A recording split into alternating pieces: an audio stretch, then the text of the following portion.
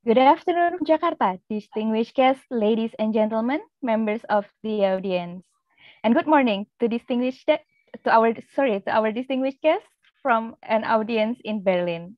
Welcome to the fifth CAS CSIS Germany-Indonesia Strategic Dialogue webinar series Road to Indonesia's G20 Presidency, organized by the Konrad Adenauer Stiftung together with the Center for Strategic and International Studies. My name is Sheila Jasmine, and I will be your virtual host for the 3-day event. Before we begin today's event, please allow me to warmly greet our panelists. Please welcome His Excellency Ambassador Arif Havas Oegroseno, Ambassador of the Republic of Indonesia to the Federal Republic of Germany. Her Excellency Ambassador Ina Lepel, Ambassador of the Federal Republic of Germany to the Republic of Indonesia. I would also like to extend my greetings to the key figures of this event, Dr. Philips J. Vermonte, the Executive Director, CSIS Indonesia, Mr. Jansen Kir, the Resident Representative of Konrad Adenauer Stiftung of Indonesia and Timor-Leste, and Dr. Shafiah F. Muhibat, Head of the Department of International Relations, CSIS Indonesia. I would also like to extend our personal greetings to our panelists for today, Dr. Suminto, Assistant of Minister for Financial Sector Policy and Secretary of Financial System Stability Committee of Ministry of Finance, Republic of Indonesia, Dr. Yose Rizal Damuri, Head of the Department of Economics, CSIS Indonesia, and last but not least, Dr. Phil Habil Patrick Ziegenhain, Associate Professor at the Department of International Relations, President University, Indonesia. Thank you for joining us today. A very good afternoon, good morning, and welcome to all participants. Before we start the session, I would like to announce that this webinar will be held for 3 days with 3 different themes under the grand theme of commemorating Indonesia's G20 presidency in 2022. Today's session will be held under the theme of engaging an equal, resilient, and productive global economic recovery through the G20. I would also like to remind you that English will be our main working language in today's event. Simultaneous interpretation to Bahasa Indonesia is available under the interpretation feature, which you can find on the lower right-hand corner of your Zoom display. please don't forget to click the mute original audio option on the feature for better interpretation. Ladies and gentlemen, we will begin with opening remarks from Dr. Philips J. Vermonte, Executive Director of CSIS Indonesia, and Mr. Jansen Kir, Representative of CAS of Indonesia and Timor-Leste, and followed by keynote speech from Ambassador Arif Havas Oegroseno, the Ambassador of Republic of Indonesia to the Federal Republic of Germany, and Ambassador Ina Lepel, Ambassador of the Federal Republic of Germany to Indonesia, Timor-Leste, and ASEAN. Without further ado, I would like to invite Dr. Philips Vermonte to give his welcoming remarks. Dr. Vermonte, the screen is yours. Thank you, and very good afternoon for those of you who are attending from Indonesia, and a very good morning to everyone from Germany. Excellencies, Ambassador Arif Havas Oegroseno, long time no see, Pak Havas. It's good to see you on the screen. Her Excellency Ina Lepel, Ambassador of Federal Republic of Germany to the Republic of Indonesia. Thank you for agreeing to do this with us. Also, our good friend, Mr. Jansen Kir, Director of Konrad Adenauer Stiftung for Indonesia and Timor-Leste. It's been a pleasure for CSIS to work with CAS, and this is the 5th time we organized this Germany-Indonesia dialogue. I also would like to thank Dr. Suminto, Assistant of Minister of Financial Sector Policy and Secretary of Financial System Stability Committee of the Ministry of Finance of the Republic of Indonesia, my colleague, Dr. Jose Rizal Damuri, and also my good friend, Dr. Patrick Ziegenhain, who is now residing in Indonesia. A long time no see, Patrick. It's good to see you, and happy birthday to you. Must be a very interesting birthday party you had yesterday. Also, our moderator, Ms. Felippa Amanta. Over the next 3 days, we will have, in collaboration with Konrad Adenauer Stiftung, our 5th Germany-Indonesia Strategic Dialogue. This dialogue aims to generate collaborative and innovative discussion for a better global recovery, along with Indonesia's G20 presidency. The theme of the dialogue, as we all know, is Road to Indonesia's G20 presidency. And we organize the topics of the sessions expand from the theme onto 3 topics. The first is engaging an equal, resilient, and productive global economic recovery through the G20. And second, seizing momentum for sustainability through the G20. And third, prospect for preparation and promotion of digital transformation under the G20. If I may say a few words about the context of Indonesia's G20 presidency. President Joko Widodo frequently emphasizes the need for a global strong collaboration and innovation on the G20. Our Foreign Minister Retno Marsudi stated some time ago that our world economy has experienced a decline last year. However, this year there is a positive growth trend of 6% and is expected to continue until year 2022. However, given the situation of the pandemic, the international community still fears unequal economic development in the post-pandemic period. That's why we raised this topic of discussion with the theme of engaging an equal, resilience, and productive global economic recovery through the G20. Indonesia put the grand theme of Recover Together, Recover Stronger for its G20 presidency in 2022. The theme is, of course, based on Indonesia's experience on overseeing an unequal global vaccines distribution. We experienced vaccine nationalism and hoarding by several countries, which affects many states' capability in containing the pandemic vis-a-vis post-COVID economic recovery. Therefore, it is important for Indonesia to push the G20 forward, underlying the establishment of a joint finance and health task force in order to push member state preparedness and response to prevent similar pandemic situation in the future. The question would be for Indonesia, being the G20 chair next year, can Indonesia utilize its position to push countries, companies, big companies, pharmaceuticals companies, to further provide manufacturing capacity for vaccine development for emerging developing economies? As mentioned by Foreign Minister Marsudi, for Indonesia and for many countries, no one should be left behind. No one is safe until everyone is safe. So I think this is the first context of the Indonesia's G20's presidency. Secondly, the other context is that Indonesia prioritizes issues such as climate change and sustainability. Indonesia's term would serve as a platform to promote global partnership and funding in supporting energy transition to cleaner and renewable ones. As stated also by our foreign minister at Marsudi, the pillars of Indonesia's presidencies are enabling environment and partnership, promoting productivity, increasing resilience and stability, ensuring sustainable and inclusive growth, and stronger collective global leadership.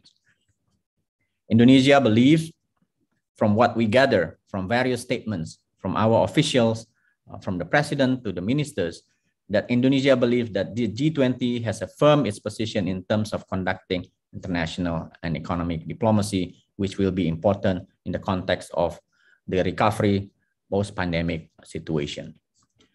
Now, we also, I think, have to think about the hopes and expectations from Indonesia's G20 presidency, which would be, I think, be beneficial if we, through this dialogue, can also trying to fulfill and prepare for the meet of the hopes and expectations from Indonesia's G20 presidency. Indonesia's 2022 presidency will provide the G20 with opportunity to focus on promoting inclusive growth while demonstrating Indonesia's growing political influence and offering a chance to shift global attention to the region's need. This is in line with Indonesia's plan to push for more inclusivity. Indonesia's position will also probably be mostly focused on representing the voices of the developing countries sitting outside the G20, to be the bridge, so to speak. The presidency also presents a unique opportunity for global leaders to deliver more inclusive, sustainable economic development for a region that desperately needs assistance. With COVID-19 being top priority for Indonesia, some argued that COVID-19 has also accelerated trend of such as populism, growing nationalism, and democratic regression. Although this is not directly related to G20 task as a financial institution, so to speak, the pandemic somehow has shown the gap between G20 governments, which resulted in proposed cooperative action that were not probably compatible with individual governments' incentive. With this in mind, Indonesia is also expected to act as the guardian of G20 multilateralism, a theme that Indonesia would like to push, given the pandemic that we witness growing nationalist sentiment and unilateral action by some big countries.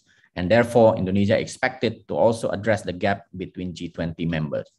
Indonesia will be expected to press G20 leaders for their commitment to deliver on triple dividend agenda, maximizing investment in health and economic development to achieve climate-friendly, sustainable growth at local, regional, and global levels.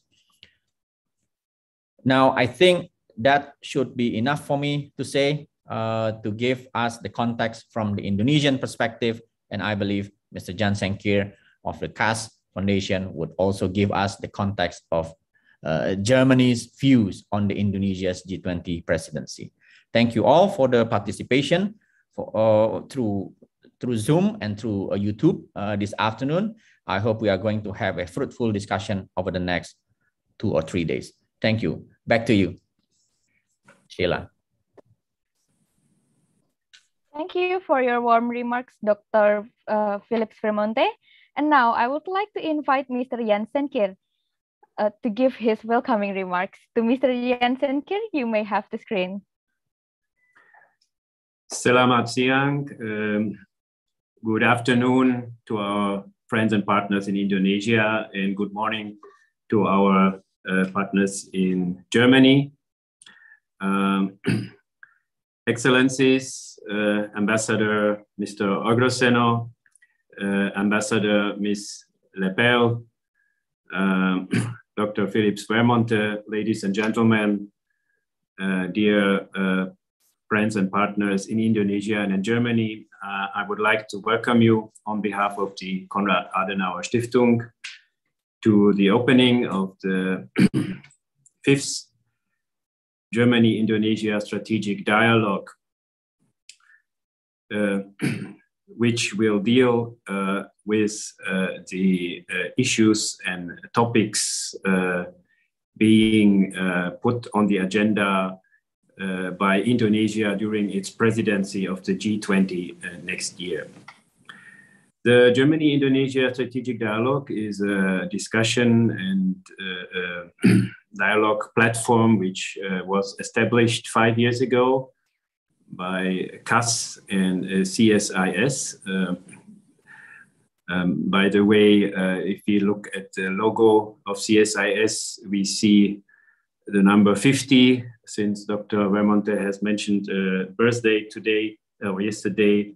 CSIS has its 50th anniversary of its foundation. So I would like to congratulate CSIS. It is regularly among the top think tanks worldwide in the ranking of think tanks. It is it has a leading position here in Southeast Asia and also a top position in the world. So for us as Konrad Adenauer Stiftung, it is an honor and a pleasure to cooperate with CSIS.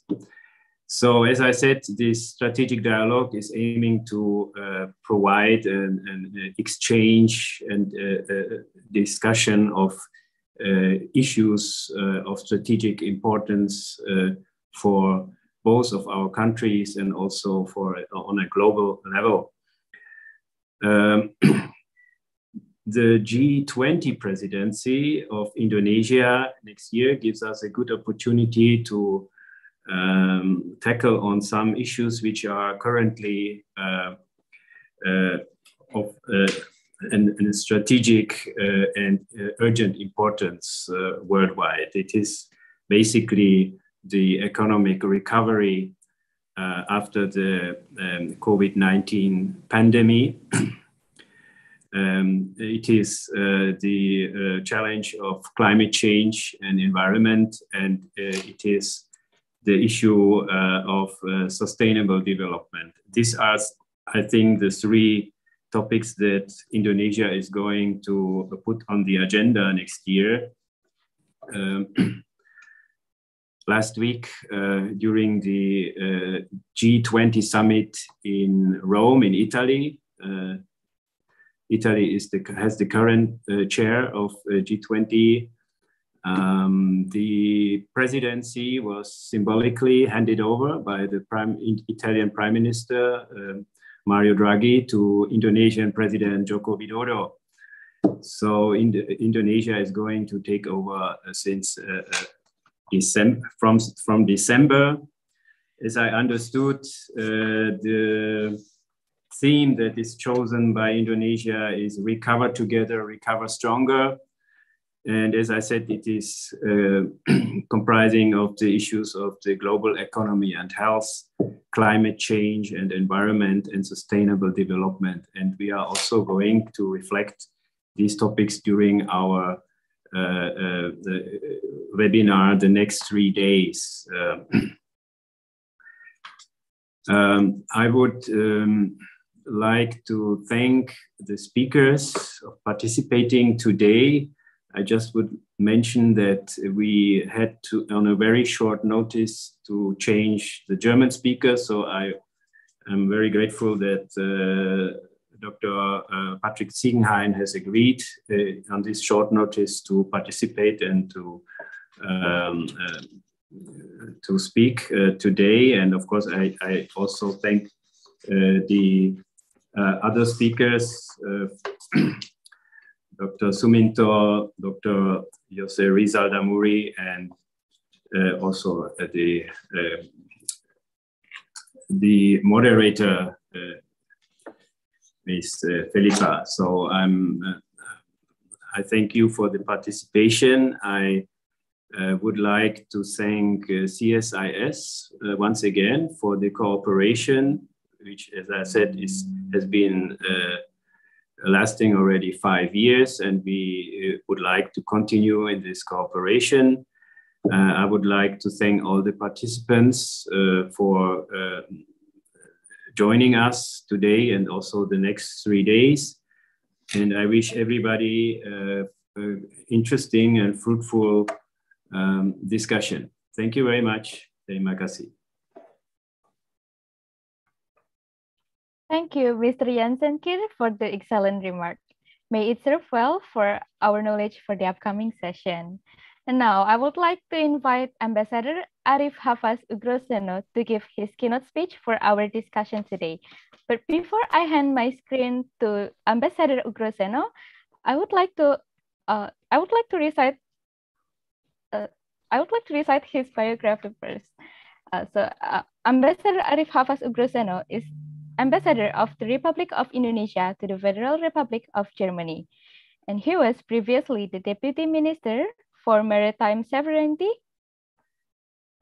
Coordinating Ministry for Maritime Affairs of the Republic of Indonesia in 2015 until 2018.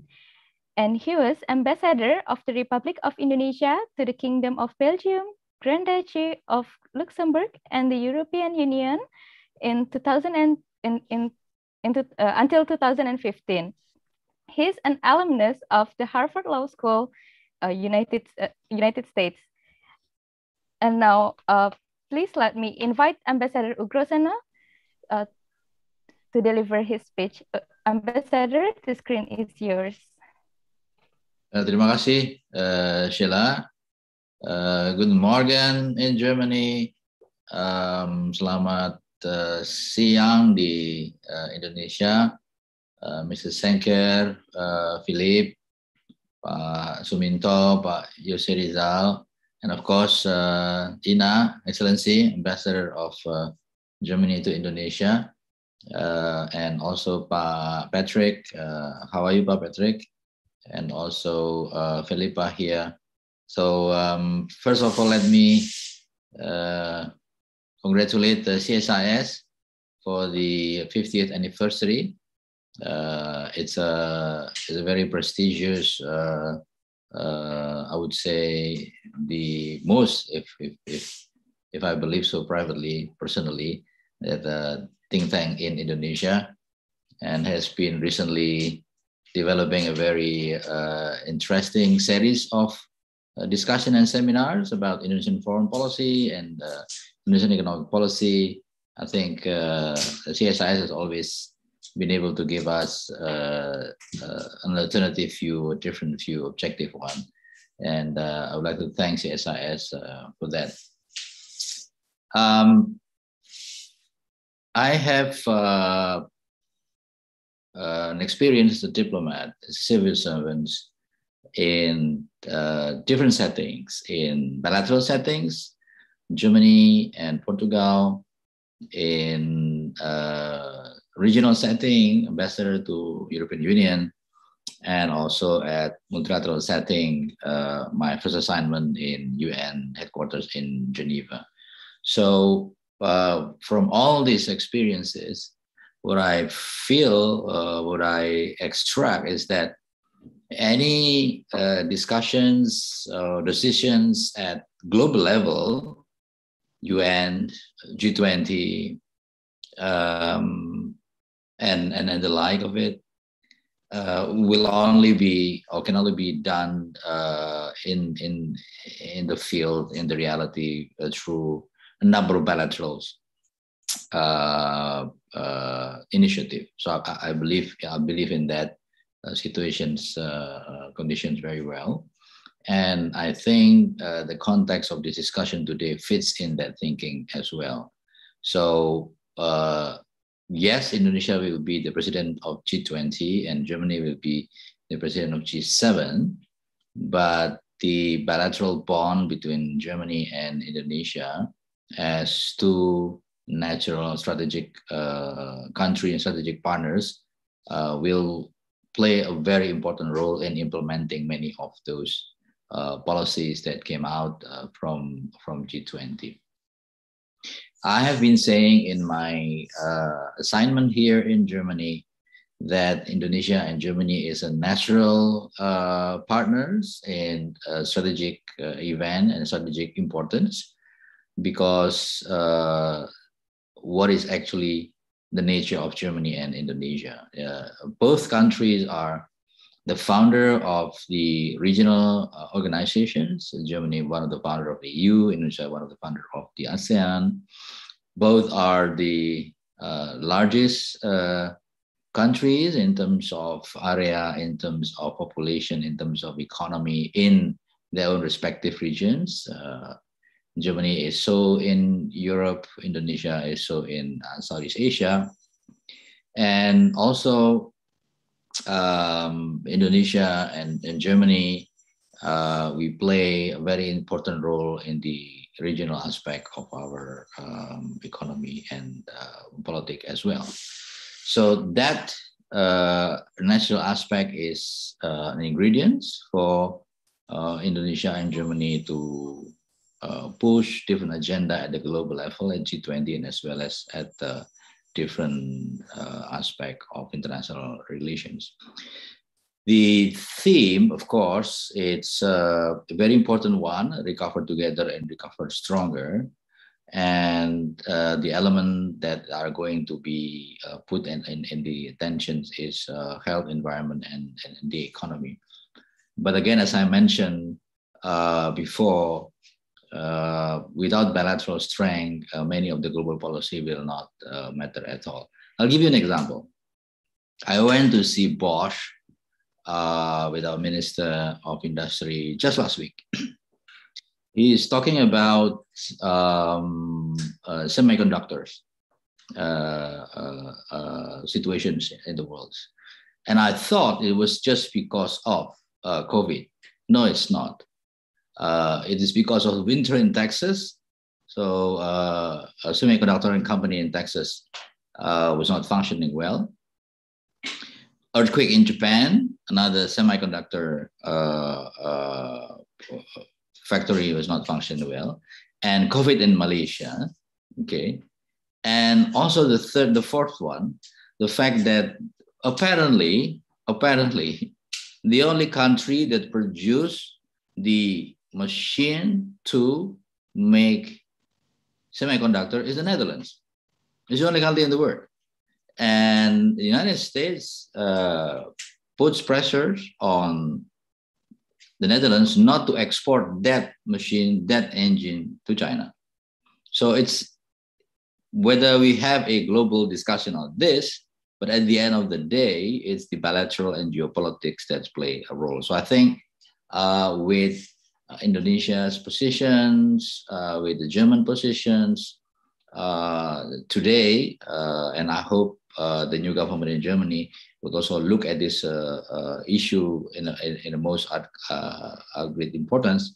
We will hopefully be able to become a bridge builder, a gap builder between geopolitical situations in East Asia, in Asia, and as well as what I have learned from many colleagues in Germany, that Germany wants to have independent foreign policy on China, independent from the United States. So the same with Indonesia as well. So this is a one looming giant elephant in the room, which is the geopolitics in all of these different settings. On the issue of environment, for instance, I'm here in Glasgow today, and I'm going to speak on different issue. But I'm going to speak on carbon issue. I'm going to speak on mangrove. I'm going to speak on infrastructure. But why I am here, because those issues were basically an issue that we agree bilaterally, Indonesia and Germany, to build regionally and in Indonesia. So we have signed an agreement with Germany for KfW Bank to bring 2.3 billion euros to Indonesia on green infrastructure initiative. So yes, you can have big discussions on financings of environment, but at the end of the day, it's bilateral that play a very important role. We know that the so-called pledge of 100 billion euro is being postponed, but ways to get financing, I think, is also very important. And this is very, very important aspect. I want to point out that Indonesia and Germany, we have this arrangement that we are going to launch today with Palu Hood here in Glasgow. Indonesia and Germany agrees on establishing the World Mangrove Center. The president will open probably next year. Location will be in Bali. And why mangrove? And why Indonesia and Germany? Indonesia is the largest mangrove forest in the world. Germany has keen interest on the environment, of course. And of course, we have some expert on mangrove in Germany as well. So we are going to create a World Mangrove Center. So a contribution of Indonesia and Germany together at the global level on the environment issue. Carbon issue, of course, we have just signed Indonesian carbon trading law, and it will develop into carbon market. And of course, German industries are very much interested in getting carbon offset from Indonesia. Again, this is an example that we have to put our feet on the ground when we talk about multilateralism. It is very important to have a global understanding, a global arrangement, if possible, global legally binding obligations. But if not, then maybe at least some arrangement and understanding, like what we have in G20, because G20 is not legally binding organization. But at the end of the day, it's the bilateral relations that will make a real difference. So I think in this context, I would like to close that the annual discussions between KAS and CSIS really adds up the value of bilateral relations between Indonesia and Germany, provides a different way of looking at things that hopefully will produce into recommendations that can be provided to the government. And of course, you have Pak Suminto here, of course, for instance, and you can give your recommendation to him, and also other colleague, of course, in the government who might be in this discussion today. So once again, congratulations, Mr. Senker, Philip, for organizing this event. And also regards to all the speakers, and also Ambassador Ina Lepel, a good friend of mine. I've known Ambassador Ina more than 5 years now. So it's a long-time friend. Thank you very much. Assalamualaikum warahmatullahi wabarakatuh. Waalaikumsalam warahmatullahi wabarakatuh. Thank you for your speech, Ambassador Oegroseno. And now I would like to invite Ambassador Ina Lepel to give her speech. Ambassador Ina Lepel is the current ambassador designate of the Federal Republic of Germany to Indonesia, ASEAN, and Timor-Leste. She took office in German's Federal Foreign Office since 1990 and was previously appointed as the German ambassador to Japan before she was coming all the way to Jakarta. And she was also the German ambassador to Pakistan. She holds a bachelor and master degree in economics from Bonn University, Germany, and Indiana University in United States. Without further ado, I would like to invite Ambassador Lepel. Ambassador Lepel, you may have the screen. Terima kasih. Selamat siang. Your Excellency, Arif Oegroseno, thank you very much for your kind words. Distinguished Executive Director Vermonte, Distinguished Executive Director Senker, distinguished speakers, ladies and gentlemen. Today, it is my great pleasure to attend the 5th German-Indonesian Strategic Dialogue of the Center for Strategic and International Studies and the Konrad Adenauer Stiftung for the first time for myself. This platform, I have learned, is an outstanding opportunity to exchange ideas and experiences between our two countries and bring together governments, civil society, academia, business community, and many more. Before I begin, allow me to also congratulate the CSIS on its Golden Jubilee that you celebrated last year. In the past 50 years, the CSIS played an instrumental role in contributing evidence-based policies that benefit the government, the private sector, and civil society. Congratulations once again, and all the best for your future.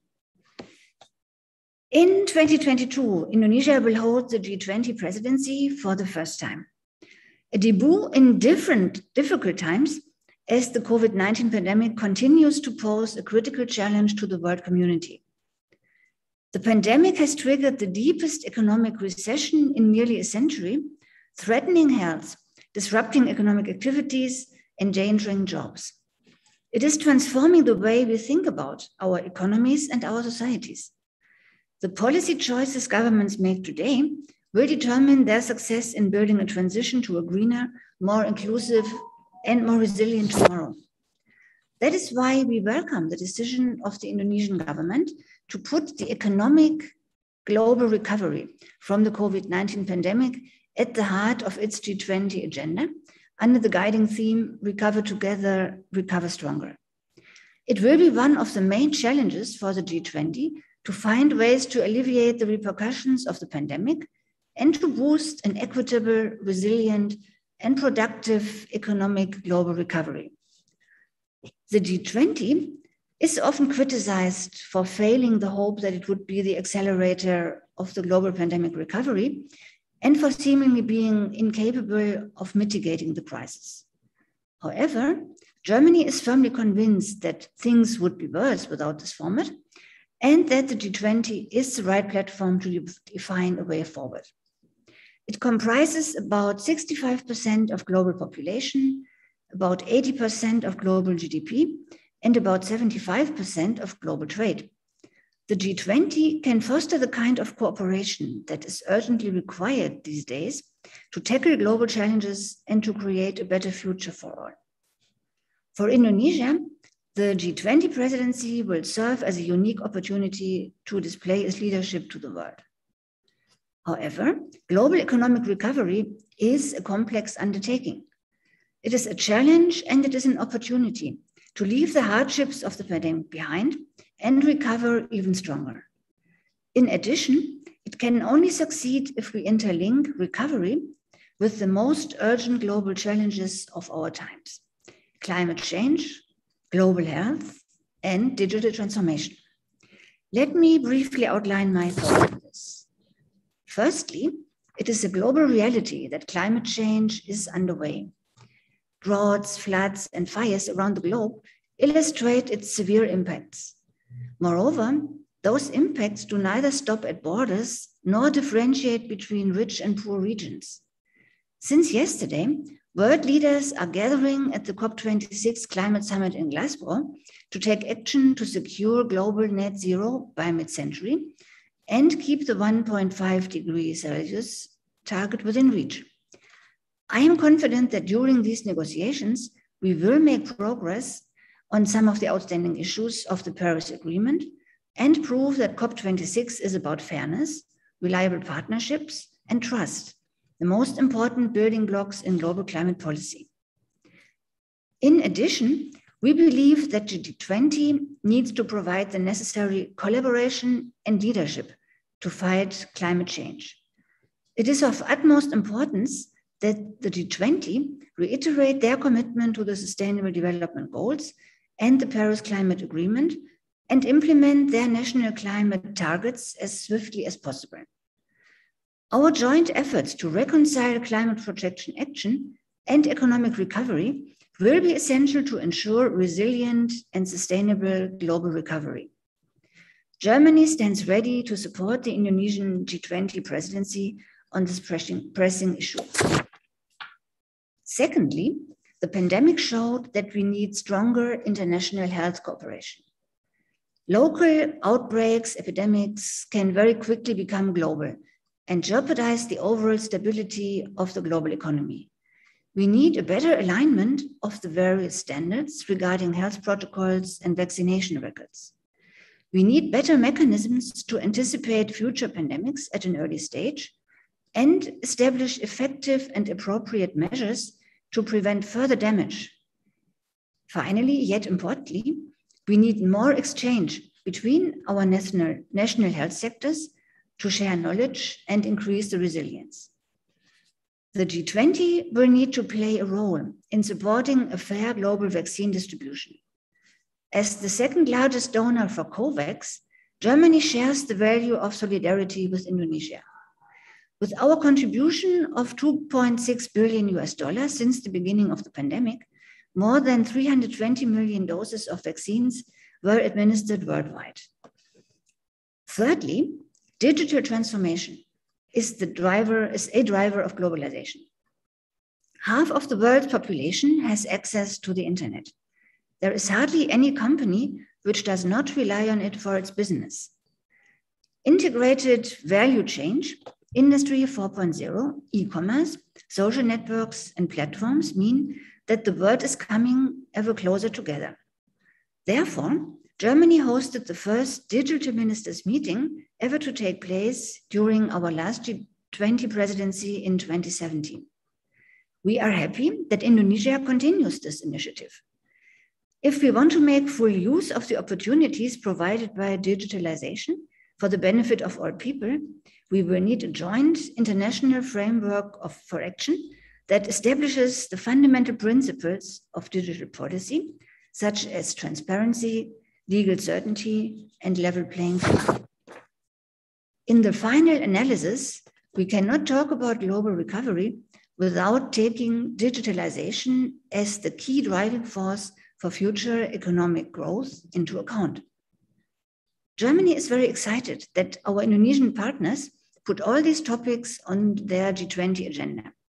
It shows that Indonesia and Germany share key values, as well as the belief in inclusivity, solidarity, and multilateralism. As Germany will take over the G7 presidency in 2022, we are convinced that our partnership is a fertile soil for a strong G20, G7 cooperation and will enable us to find common ground on the most urgent global challenges.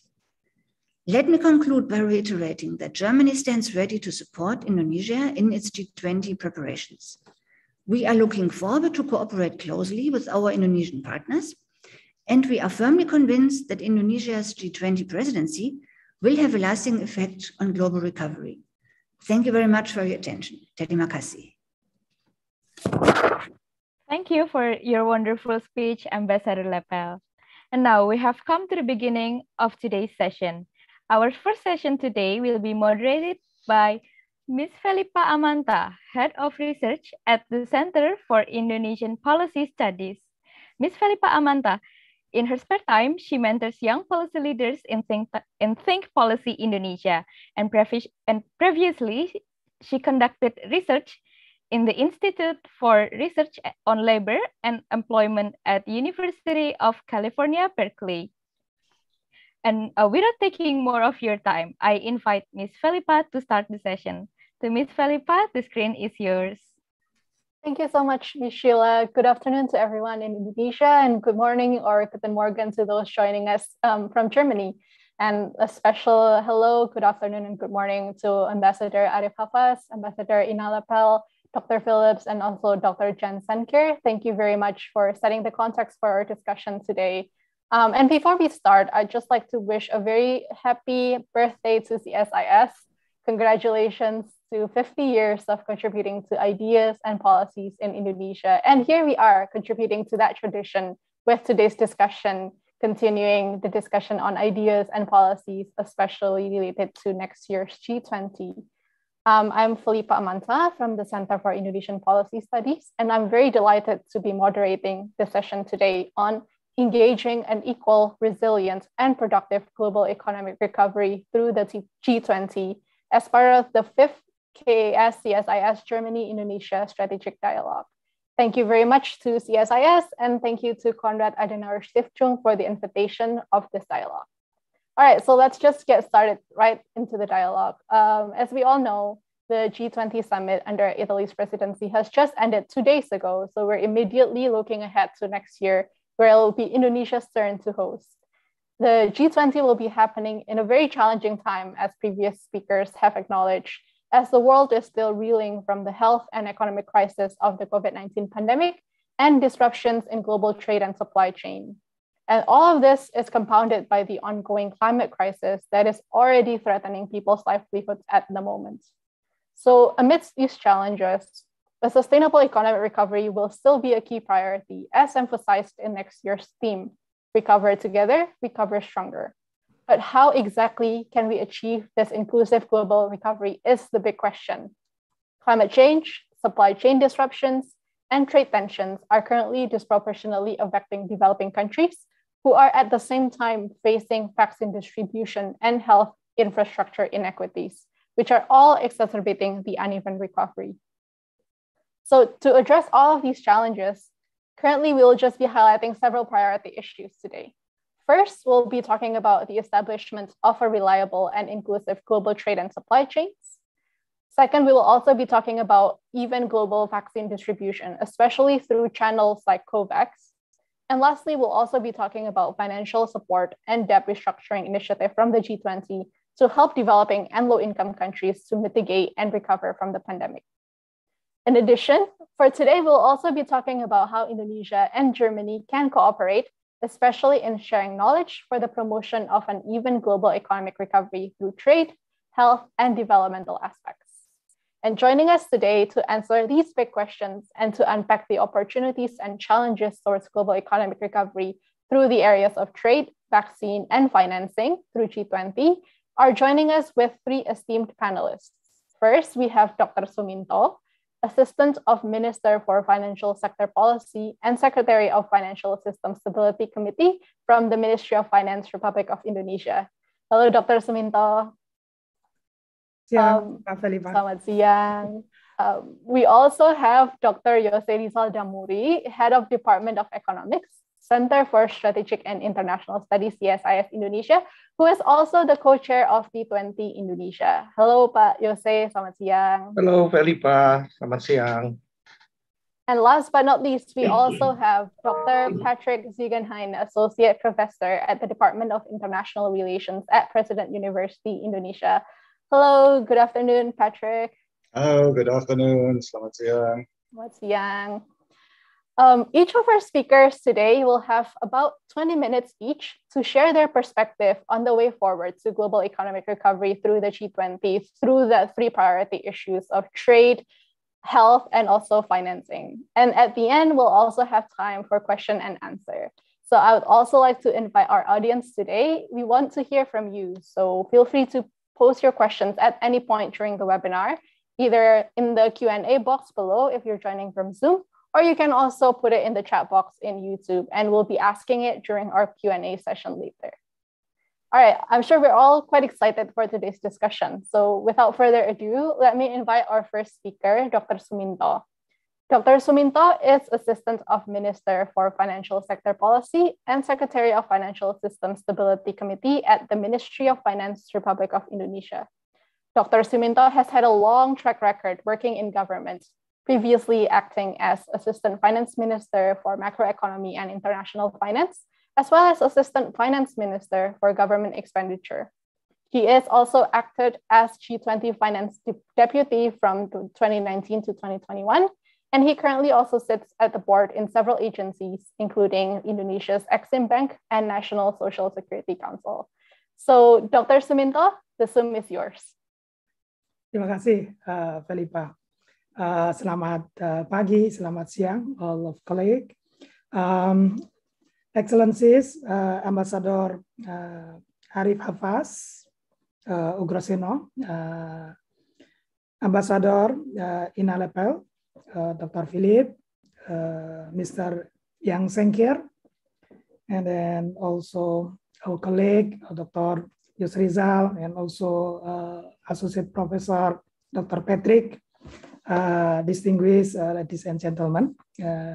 It is my privilege to be invited in this important event. In this session, I mainly will share with all of you the proposed agenda of the next year Indonesia G20 presidency, especially in the finance track side. If all of you are aware that the G20 agenda will be divided into two main tracks, that is Sherpa tracks and finance track. In respect to the finance track agenda, we appreciate and welcome some important deliverables from the current presidency, Italy, in which we just conducted the G20 summit last week.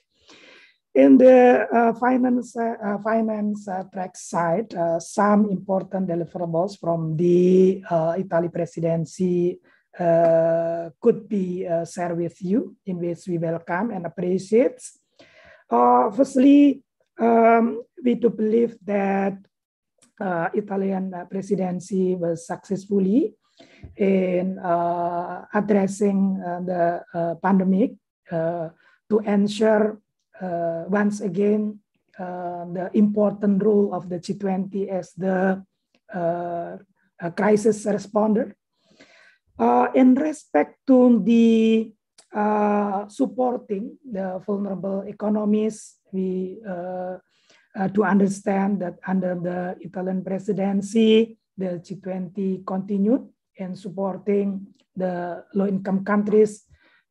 Firstly, in respect to the debt issues, in which we continue the debt service suspension initiative, and also start to operationalize the common framework for debt treatment beyond the DSSI, to allow the low-income countries to use their limited resources for vaccine procurement, as well as to handle pandemic-related expenditures.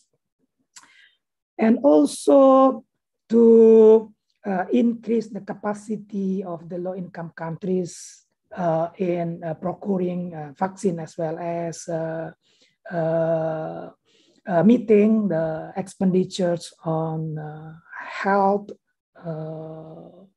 social security, also supporting their businesses. G20 supported the IMF in conducting the allocation of the HDR in the amount of $650 billion, distributed proportionally, quota-based to all member countries. Of course, especially for the low-income countries, it is very useful for supporting their financing needs. We also encourage the advanced countries receiving more HDR allocation to channel of their HDR allocations to the low-income countries, either through the poverty reduction and growth facilities, or through the new established platform, that is the Resilient Trust. And also the G20 encouraged the multilateral development banks to constantly increase their capacity in providing financing support to developing economies and low-income countries. With this support, it is expected that the low-income countries could afford the vaccine, as well as the financing need in handling the current severe and devastating pandemic.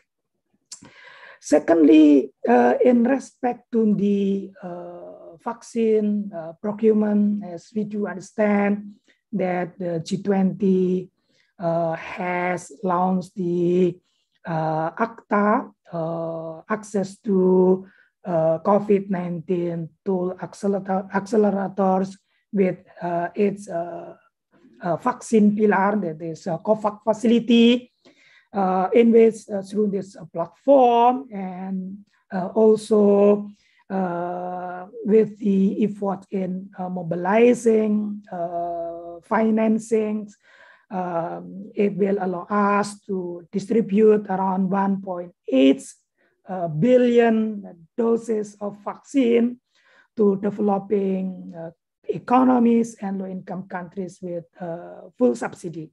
Hopefully, it will support global society in meeting the vaccination need. It is expected that by the end of this year, 40% of the total global population will be vaccinated, and 70% of the total global population will be vaccinated before the end of the first semester of next year. Also, another important deliverables of the Italian presidency is the reactivating and establishing the Sustainable Finance Study Group, and then upgraded into the Sustainable Finance Working Group, in which the working group has produced the Sustainable Finance roadmap. It is a multi-year roadmap providing direction how the G20 will continue discussion on the sustainable finance issues in supporting orderly and just transition to the greener and low carbon economy. The third important deliverables of the Italian presidency is the establishment of the G20 high-level independent panel to conduct study and provide recommendations how the global society could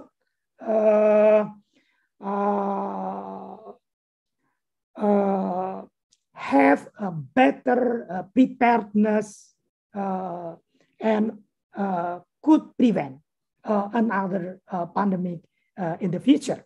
One of the important result of the recommendation of the high-level independent panel is the establishment of the joint finance and health task force that will be co-chaired by the Italy and Indonesia, in which this task force will provide study how to build a good platform in respect to the pandemic prevention, preparedness, and response. And this will be reported to the finance and health ministries by February next year. Another important deliverables is the consensus on the digital taxation, in which under the G20 OECD inclusive framework supported fully by the G20, we could reach to the consensus on the Pillar 1 and the Pillar 2 on the digital taxation, in which it will allow us, the global economy, to have additional taxation revenue.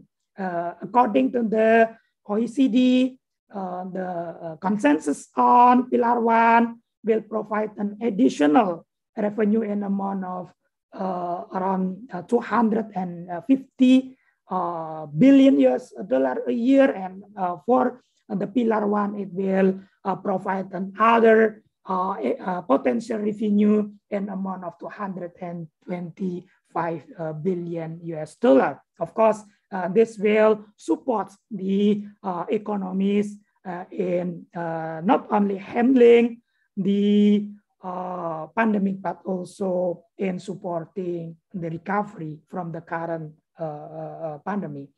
And another important deliverables is a G20 infrastructure investor dialogue, in which one of important discussion result is a discussion on the infrastructure supporting to the transition.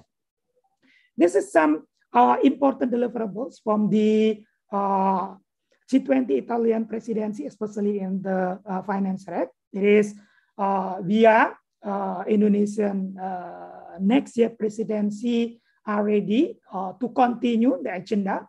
Of course, in respect to the convention in the G20, we will continue the legacy agenda in one side, and in another side, and in another side, as a presidency, we will have some priority agenda or flagship agenda. That is kind of the combination between the legacy and the new initiative. Distinguished ladies and gentlemen, as has been referred by many of the previous speakers, that 2022 is expected to be a recovery year for a global economy after the devastating current devastating pandemic. In this respect, the Indonesian presidency team will be recover together, recover stronger. Recover together means that we have aspiration that all countries will recover together, no country left behind. One important ingredient to ensure this togetherness in recovery is how we could coordinate and harmonize our exit policy from the current extraordinary policies in handling the pandemic, either fiscal, monetary, also on the financial sector side. And the second aspect of the theme is recover stronger, in which it represents the aspiration that in the post-pandemic era, the global economy will be stronger and could achieve a strong, sustainable, inclusive, and balanced, as well as resilient growth. Ladies and gentlemen, to be able to recover together, recover stronger, we do realize that some pillars should be established. Firstly, is promoting productivity and economic efficiency. Secondly, increasing resilience and stability of the financial and monetary sides. And thirdly is ensuring the sustainable and inclusive growth.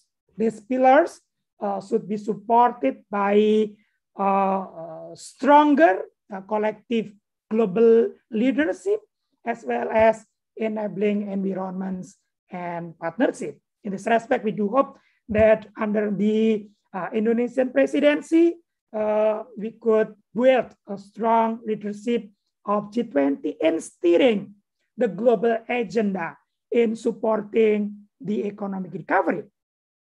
Our aspiration as the Indonesian presidency would like to provide evidence that after the G20 effectively performing a role as a crisis responder in the post-crisis, the G20 could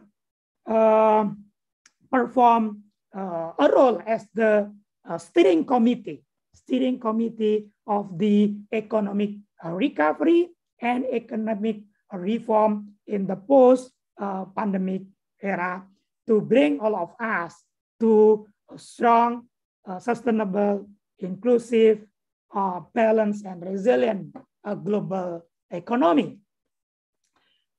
To reflect this aspiration, the Indonesian presidency, especially in the finance track, has identified some priority agenda.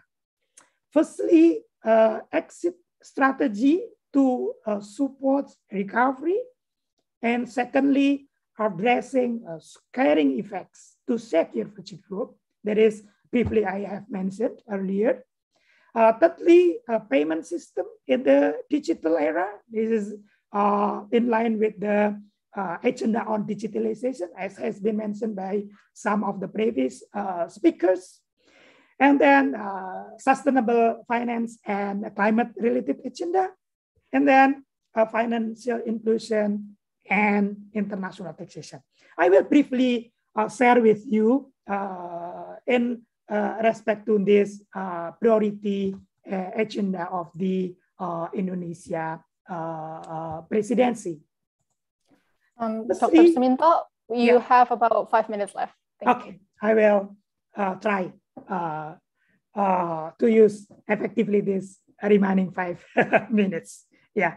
Firstly, securing a stable exit from the pandemic is a priority for policymakers to ensure the togetherness in the recovery.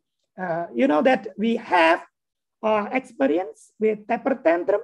It is the important lesson for us that the coordinated and harmonized exit policy from the current extraordinary measures is very much important.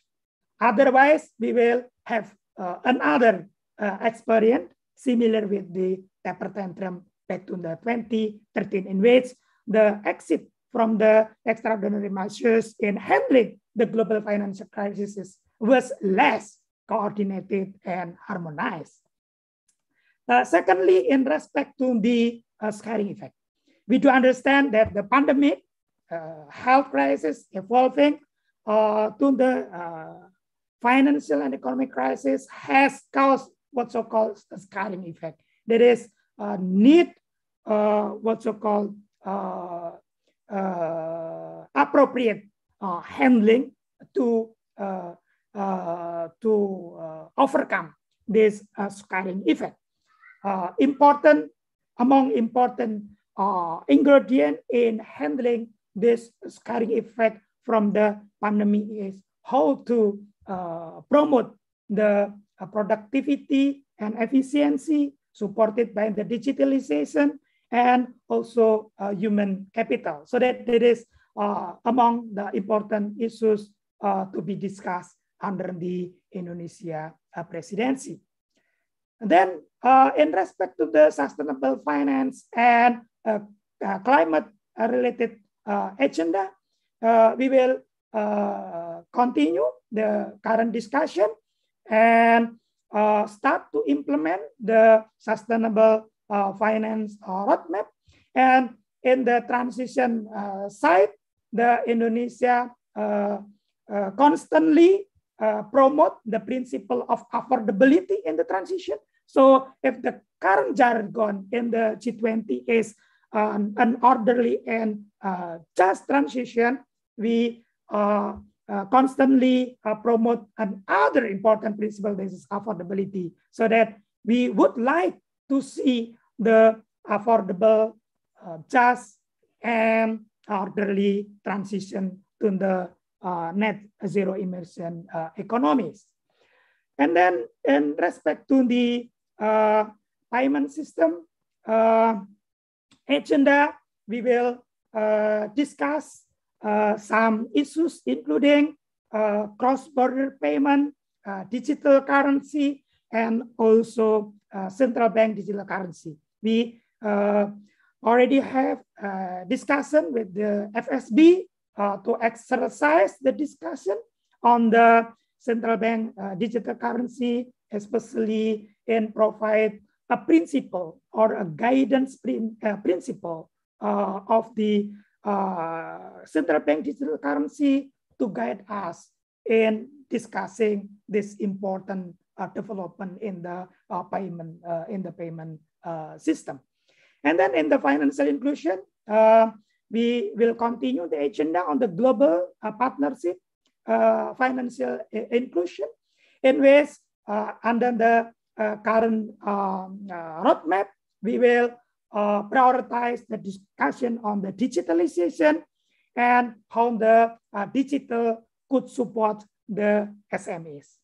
And finally, in the international taxation, we will continue the agenda on the digital taxation, especially in ensuring the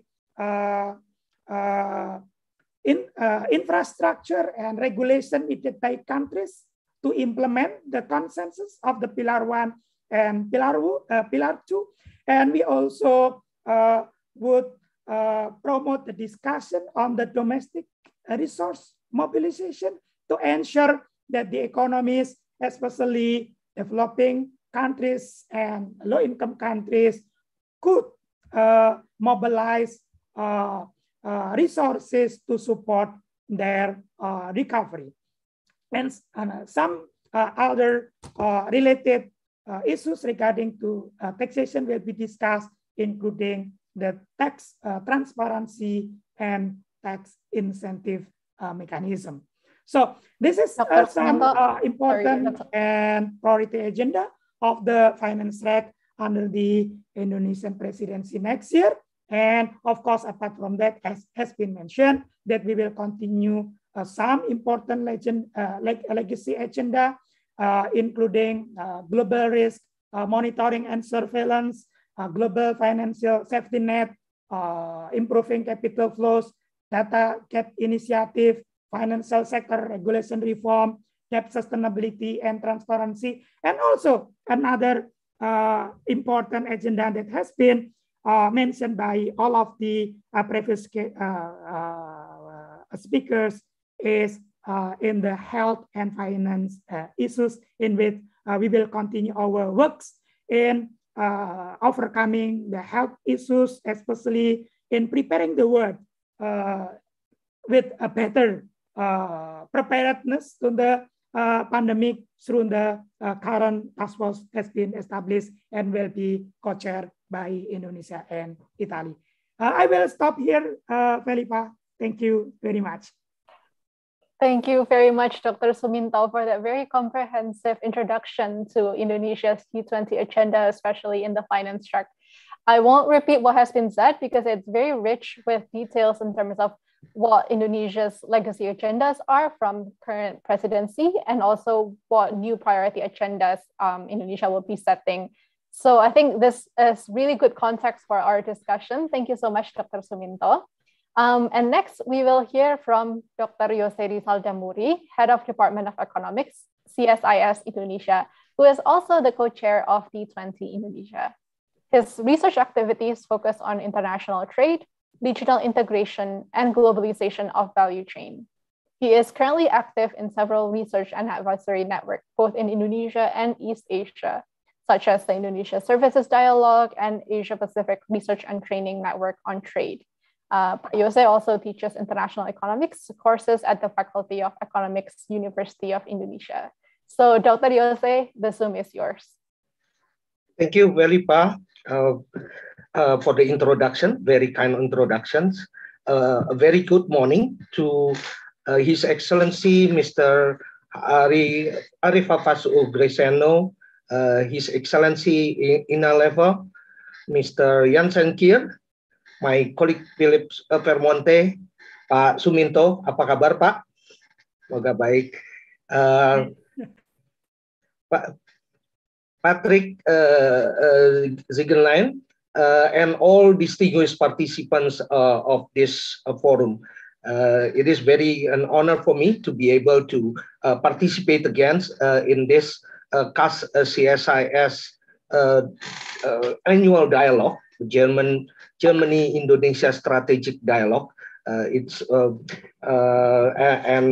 Today we're going to talk or discuss about G20 and also Indonesia's presidency in the G20. It is really a good topic to choose, in my opinion, because and also very important one, because as we know that the economic cooperations is really needed, especially during the time of crisis like what we have today. and G20 actually one of the most appropriate platforms in order to push forward and to even to promote international cooperations, especially in dealing with the crisis. I would like to share some presentations. It's very short presentations just to give my point of view, to send my point of view clearer. We will talk a little bit about what we're still dealing, especially with the crisis, and what is the roles of G20 and how these roles of G20 can be sharpened and can be promoted, especially during the presidency of Indonesia. As I mentioned before, during the crisis, actually that's the times where when the international economic cooperation is needed. This is the UN Secretary General Antonio Guterres. He mentions about the demand, the increasing demand of coordinated, decisive, and innovative policy actions from the world's leading economies. He said that on March 19, 2020, or more than 1.5 years ago. But until now, what we've seen is that we don't really have sufficient international cooperation in dealing with the crisis. We can see it, for example, especially with the issue of vaccinations. This is still a very long and winding road for many countries in the world. You can see from the map on the left that most of the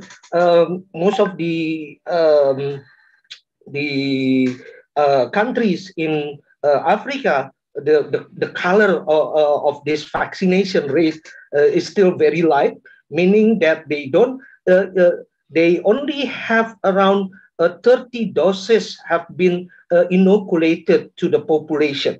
For 100 population, less than 30 doses. Even many countries still have less than 10 doses.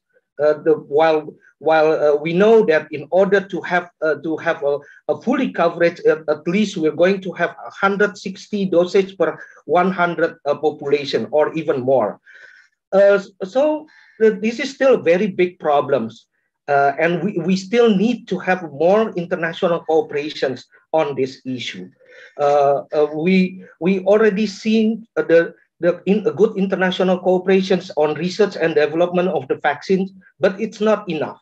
We have to go much more beyond that research and development cooperations. We also need to go for the production and manufacturing one.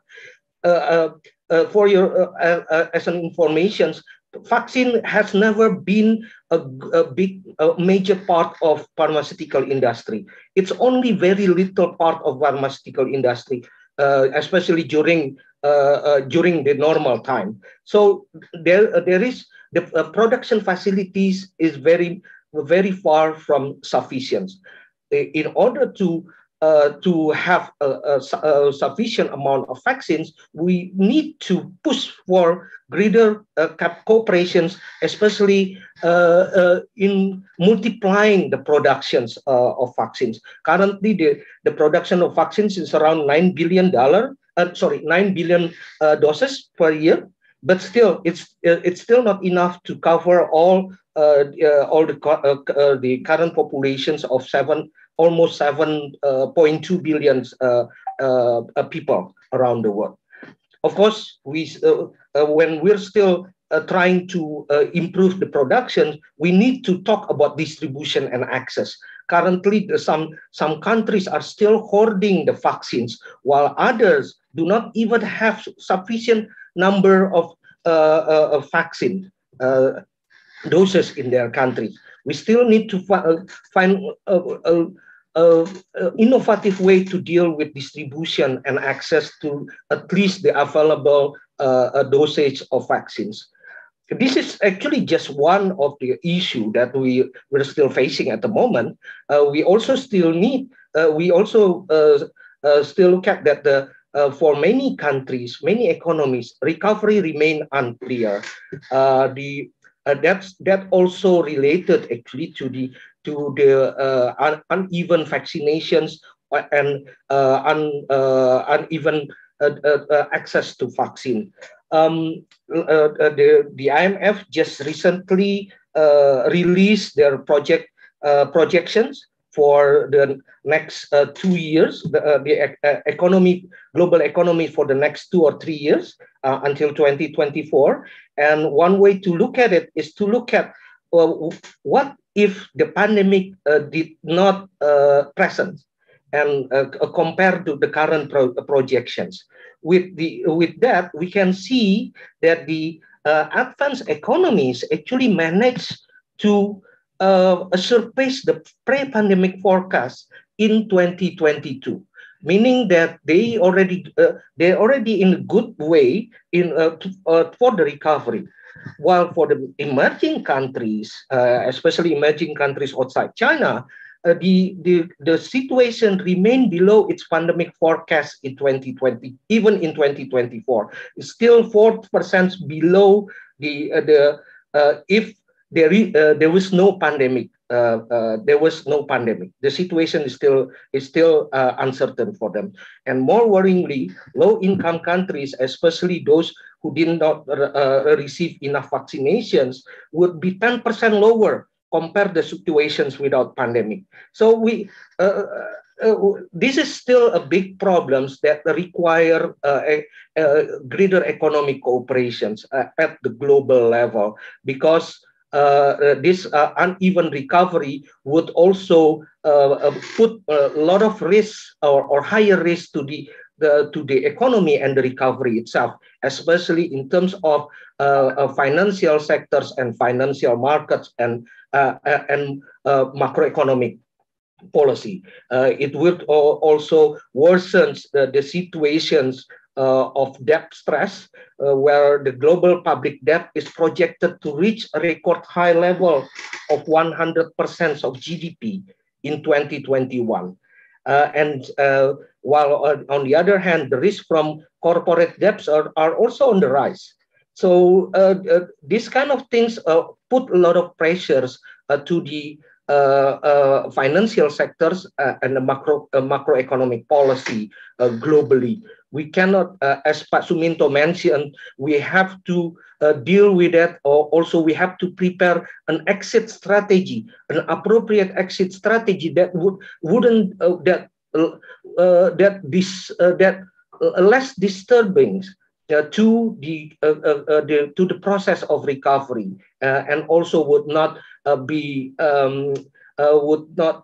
damaging, especially to the emerging and low-income countries.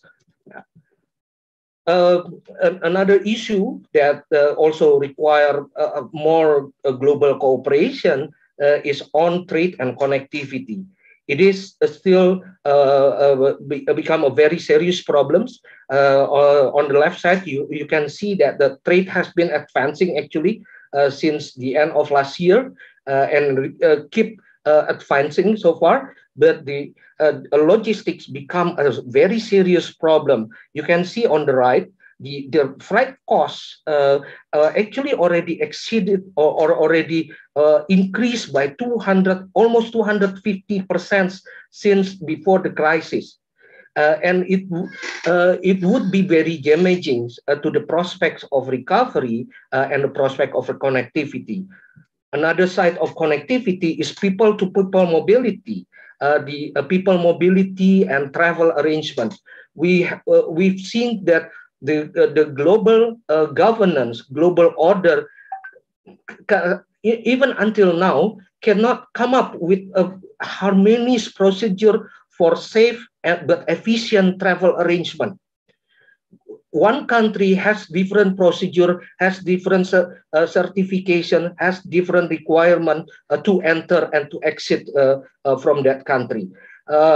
Some countries already allow greater movements, while others remain to be restricted.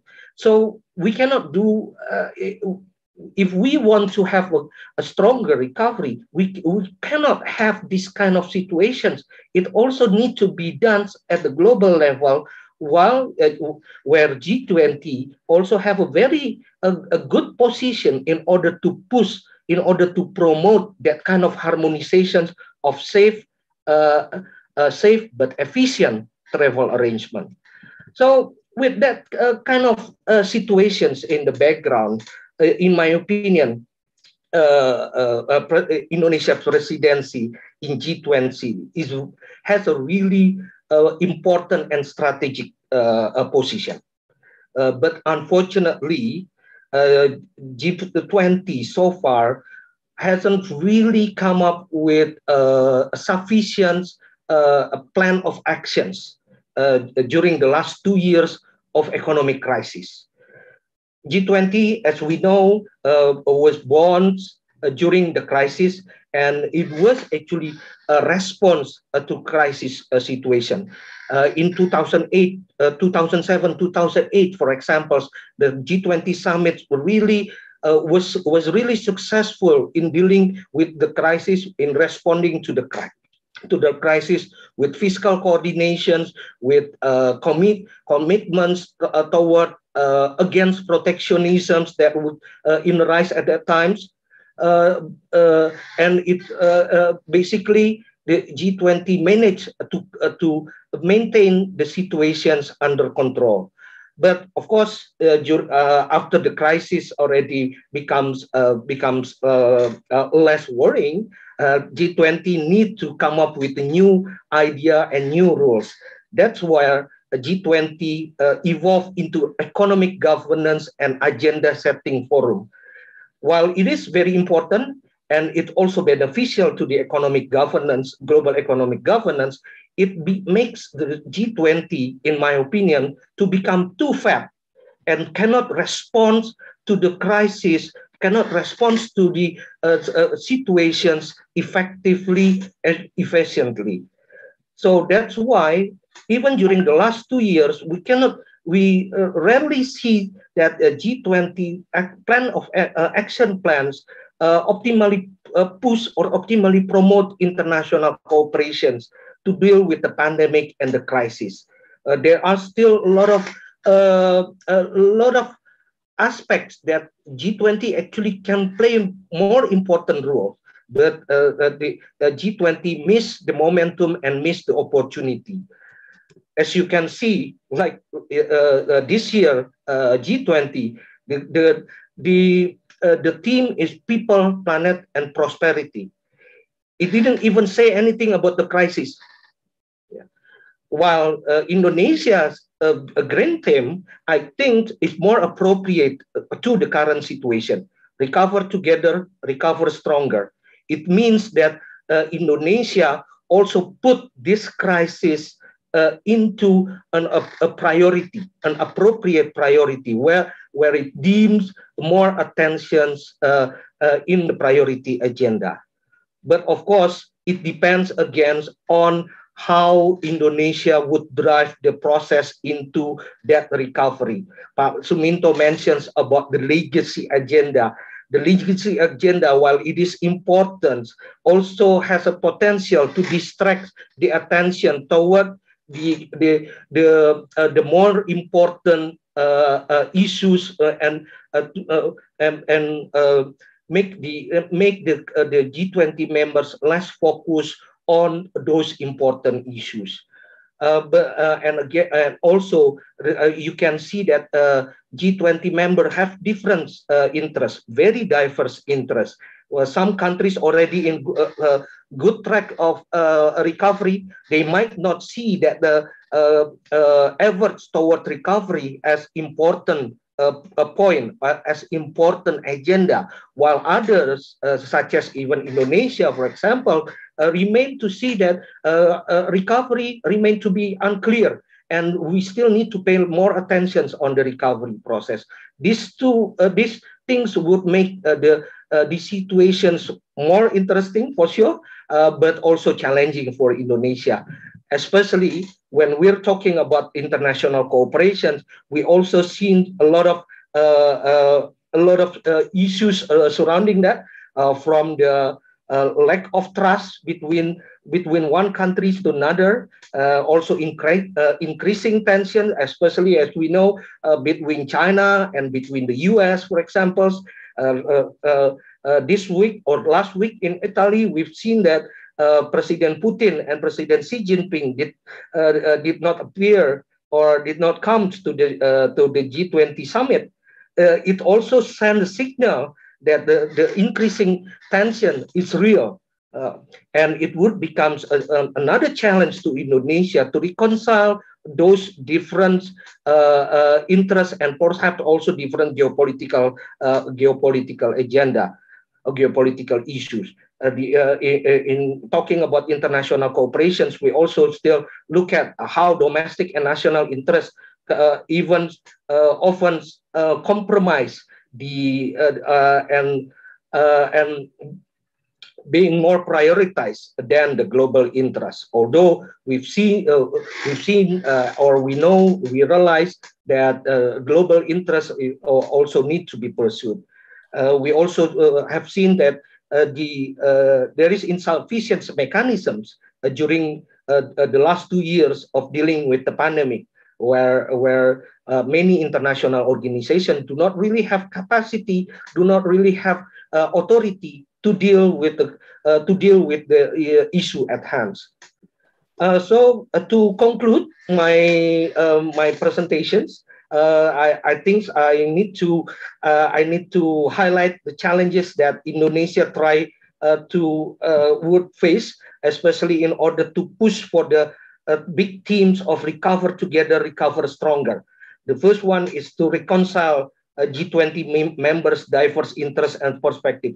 Some of them already passed the worst situations and already in the track of recovery, while others still need to deal with health problems.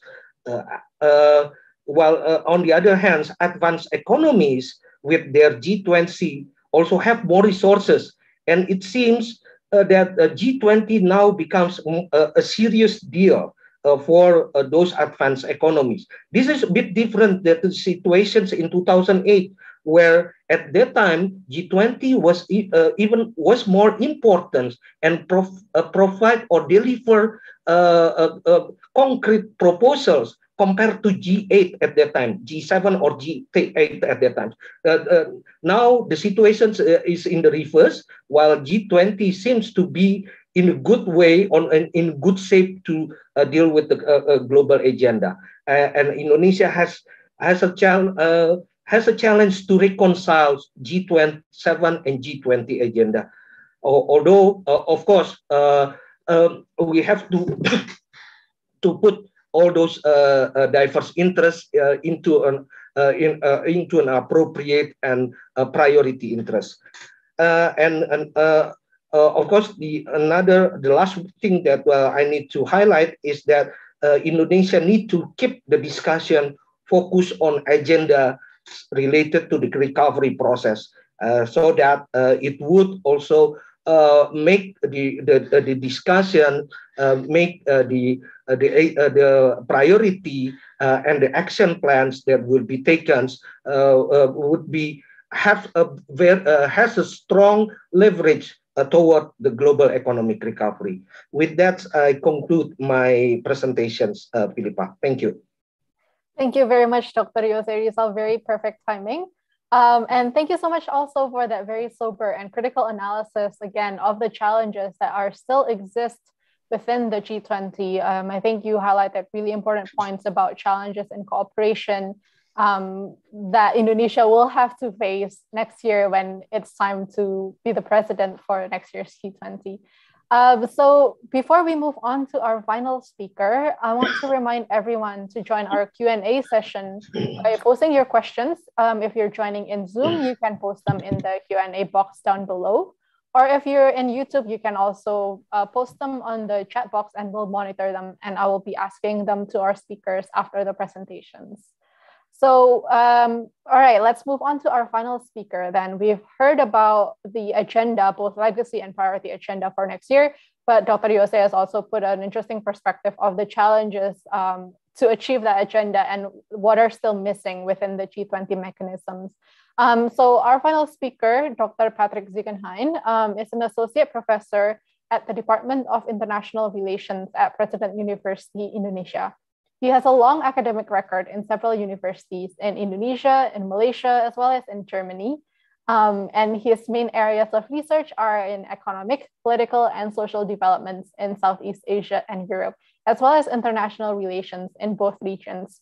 So Dr. Patrick would like to hear from you, especially in the G20 or around Indonesia and German bilateral cooperation as well for economic recovery. And you have 20 minutes from now. Thank you. Yeah. Hello, good afternoon, everybody. My name is Patrick Ziegenhain. Welcome. Yeah, I'm very happy to see all the colleagues here around. I've Havas, long time no see, but also hello to Dr. Yose, Dr. Suminto. Nice to be together with you.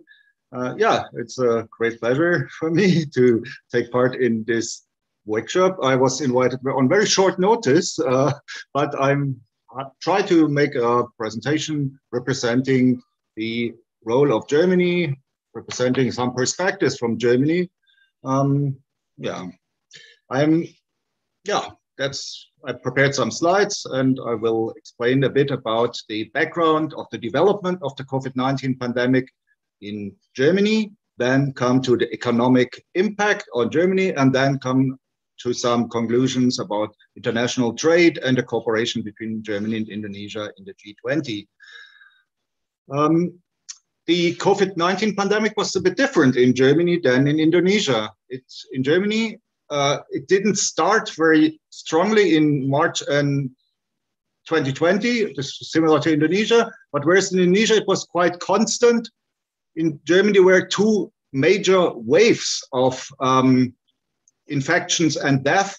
And we see here one in December, January here, which caused a lot of deaths. And also I lost a family member. My uncle, the older brother of my father, passed away in January 2021. And then it went down, but in May and June, there was another wave. But the third wave that many people are fearing in Germany might not take place because a lot of Germans are already vaccinated now. We can see here from the latest data from 1st November 2021 that in some region in Germany, up to 80%, 70% of the population are already one time vaccinated or completely vaccinated. Only in the eastern part of Germany and in southeast Bavaria, there are lower vaccination rates, but overall, this already looks quite healthy, particularly if we compare it with the vaccination development in other countries. Of course, I hope you can see this. It's the economic development of German GDP. We see that even before the pandemic, there were no high growth rates in Germany. German economy was already a bit struggling, but then there was particularly in the second half of 2020, a -10 economic decline, which was quite significant. Germany could recover somewhat, but still growth rates in Germany are very moderate, to say this.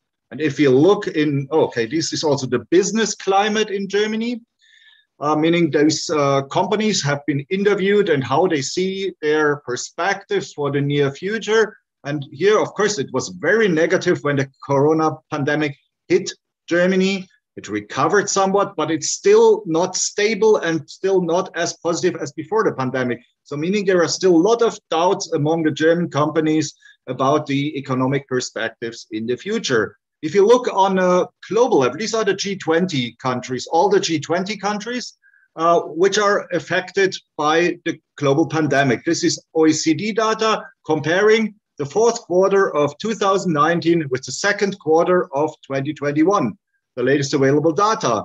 We see that not only Indonesia is here, yeah, you see Indonesia declined maybe 1 or 2% of GDP in this period, but other economies,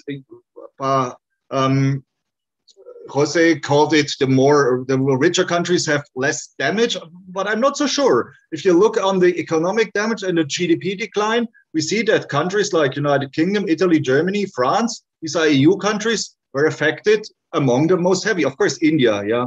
Okay, that's a huge developing country. But here we have seen all the EU countries and also the Euro area were among the most negatively affected by the economic crisis, including Germany, whereas other countries, could already faster recover. This, of course, as I said, has several reasons. We already seen in the presentation of Dr. Yose also that there was an increase of public debt. This is also true for Germany. Germany, you see, before Germany always had very balanced budgets, and there were no debt increase because also there is a paragraph in the German constitution that there is, not an indefinite scope of action for increase of debts. But when the anti-COVID measures started in 2020, we can see that German debt increased up to 2.3 billion euro. That's quite significant increase, and Germany is affected. Let's come to the vaccination. I think it's true what the German ambassador, the new German ambassador, Ms. Lepel said. It's about that Germany is the biggest donor to COVAX and or the second biggest to it's donating. But we also have to see that this was not always the case. In the beginning of the pandemic, when the vaccine was available here in early 2021, and there was quite some vaccine nationalism, not only from Germany, but also from many other European countries and the United States, of course, who first vaccinated their populations, and then only in May or June, when there was more vaccine available on the market, then they gave it to developing countries. I was all the time here in Indonesia, and as you know, here, vaccine was only available in June, July or so, whereas all my colleagues in Germany already got their vaccination. It's also part of the story. Okay, now let's come to some points of the EU's and Germany's trade policy. Germany is not completely independent trade policy. You know that this is a task of the European Union. There is a free trade agreement it's in process. It's between Indonesia and the European Union, but not Germany can make a single trade agreement on that. But it's usually the EU or the European Commission who are dealing with all these international trade affairs. And Germany, of course, as the biggest trading country in Europe and the fourth biggest in the world, of course, has a big interest in promoting economic recovery by an increase in global trade. And we can say it's not so well known, but the biggest player together in exports of goods and services is the European Union. It's not the US, it's not China, but the EU as a bloc together is the biggest trading player in the world. And of course, it was affected heavily. But I think also we have to look in the 21st century into the future, into Asia. Not only China, but also the ASEAN countries and others. This will be one of the largest growing, let's say, trading partners. And of course, there is new dynamics due to CPTPP and RCEP, the free trade agreements, regional agreements in the Southeast Asian region. Indonesia is soon to be joined RCEP, ECP. And so there will be also, I think, a new trade dynamic. I found an interesting prognosis from the Boston Consulting Group here about the trade perspectives in the future. And we see here in the green color, I hope you can see this. Here it's a world map. Here you have Asia with China here and ASEAN here. We have the European Union here and United States here. And we see what will the future bring in trade. There are some prognoses. The countries or the trade in the green color will be improving. And we see, for example, between the European Union and ASEAN, there's will grow quite significantly. Also ASEAN and United States, but also ASEAN and China. You see in all directions, but it will suffer in the years to come. And this has to do what Dr. Yose said before, the global tensions between the superpowers, between US and China. And this is the biggest damage with the trade war started by Donald Trump and retaliated by the Chinese government. This will have a significant impact on many other global trade arrangements. And it's also, yeah, together with the current COVID pandemic, one of the major hindrances for future trade. And yeah. Okay, I can explain more details on this in the question and answer session. Let's come to my last point, which I would like to make. That's Germany and Indonesia, what they can do. I mean, we already heard the German ambassador speaking, and we could also a lot of people, what can be done. Yeah, it's true. We must be realistic, but also on the other hand, have some ambitions. Yeah, meaning multilateralism, such as a global forum as G20 or G7. They are, of course, more decisive, but on the bilateral level, Indonesia and Germany can also move some things forward, at least if they can influence their regional organization or these multilateral organizations to push certain things forward. Of course, both are big economies, and yeah, they have an impact on the global economic recovery. Recover together. I think Germany and Indonesia can play a role. And of course, their impact on the regional organizations, as already mentioned. And that's why I think there should be an increased cooperation between Germany and Indonesia in the near future via the regional organizations, but also bilateral, in order to have an impact on this agenda of the G20 agenda of Indonesia, which deals, among others, with climate change, environmental protection, reduction of global poverty, but also, and that's the most important one, global trade. Both countries can make significant contributions to increase global trade, to reduce tariff barriers, and to care for a mutual benefit of both countries in the future. Okay, that's all from my side. Thank you very much for your attention.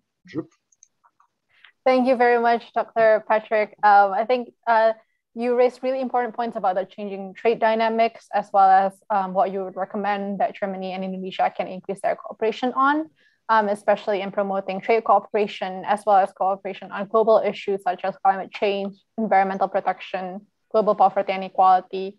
And yeah, you emphasized the global trade cooperation as necessary. And I think we'll touch upon some of the more details of that trade dynamics later in the question and answer. And we have a lot of things to unpack here from our three panelists. So let's just jump right into the question and answer, since we already have several in the Q&A box.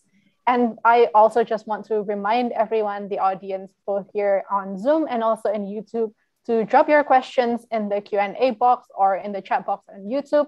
We're monitoring that as we speak, and we'll be asking those to the panelists. So we will jump to the first question directly.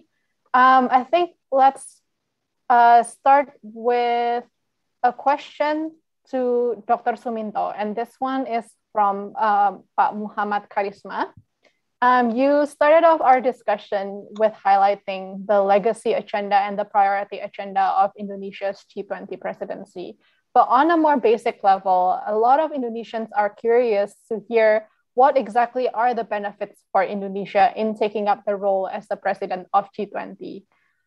Do you think that this can be a momentum for Indonesia to really step up and represent the views of the developing countries as well as of the Southeast Asia region? And do you believe that Indonesia can relay the interests of the developing countries, particularly when we're talking about equal recovery? And if so, how do you think that Indonesia is planning to do this? What is Indonesia bringing differently from last year's G20? And how can we ensure that we are achieving that deliverables? So Dr. Suminto, feel free to start the answer. Thank you, Felippa, and also thank you, Pak Muhammad Karisma, for the questions. In many forums, the same questions arise. What is the benefit from the Indonesia to hosting the G20? Yeah, of course. Firstly, hosting the G20 will be benefited in terms of leadership. How the Indonesia could show the leadership in the global forum. We should note that the G20 is an informal forum without a secretariat or permanent secretariat. So that's why the position of the presidency will be more important, because the presidency could set the agenda or agenda setting will be in the hand of the presidency.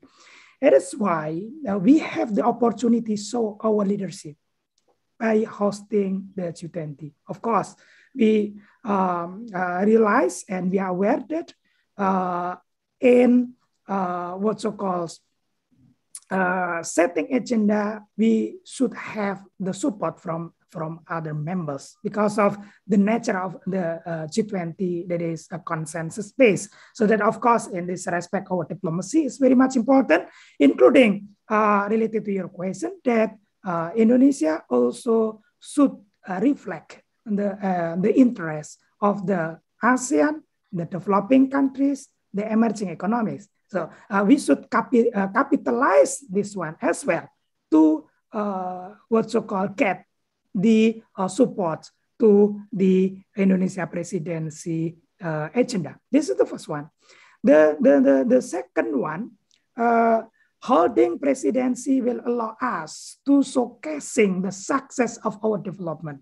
We could showcase various aspects of the development, including, for example, infrastructure, connectivity, digitalization for SMEs, for example.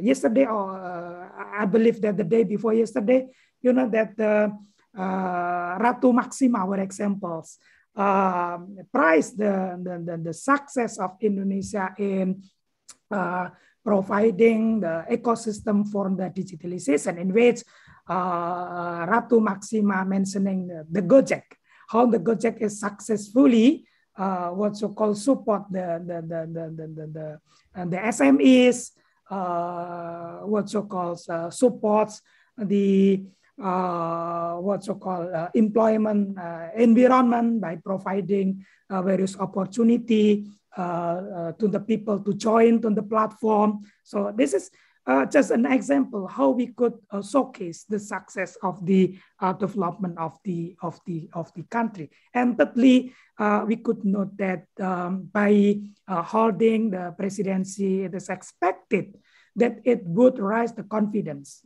of the global society, including market and investors to the Indonesian economy. By this building confidence, it is expected that the investment will come to the country. This is just some what so-called aspect could be identified in respect to the benefit of the country in holding the presidency position next year. And also, Felippa, I see the next question of Muhammad Charisma. It is how to what so-called change and response then the critic in respect to holding the presidency, that moving logistic to the organized meeting and conferences. I do believe that it is related with what what previously I has mentioned, that the nature of the G20 that is informal, consensus-based, without permanent secretariat, is providing us with the opportunity to setting agenda in what so-called we should be different. I mean, we are not only holding presidency by providing logistics, but we are setting the agenda. And hopefully we could provide good agenda and could have a good legacy for the what so-called for the global economy, especially interacting the global economic governance that is better in the future. Thank you, Felippa. Thank you so much, Dr. Suminto. I think I would like to ask the same question to Dr. Yose, because Dr. Yose, in your presentation, you were more critical about what you see as the current limitations of G20 and what you hope that G20 would be able to achieve beyond agenda setting and economic governance. So same question to you. What do you think Indonesia should do beyond what has traditionally been done in G20? Are there opportunities for Indonesia to really push us on the cooperation to provide more practical action steps towards economic recovery? Yes. Okay. First of all, I'd like to clarify. I'm not really critical or opposed to the G20 process. For sure, I always see that G20 process is very important, especially to set the agenda for the future, for important aspects in the economic operations and global governance. And G20 also already quite successful in promoting that kind of cooperations. But against, as I mentioned before, the G20 tends to become too big, and it's like a big organizations or big forum anywhere. It's sometimes difficult to move outside of this trajectory or outside of this comfort zone. Pak Suminto mentions about legacy issues, and I believe that around 70% of G20 priority agendas normally are legacy issues that have been carried out for several years, even more than 70%. So it means that it only give rooms for around 25-30% for other issues. Now, I think during the crisis, it has to be reversed.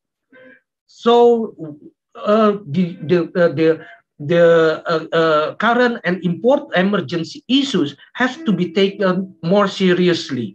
Perhaps could be around 70% of the attentions, while the 30% can be filled by the legacy issues, which would be important in order to deal with the post-pandemic era or the global governance in the future.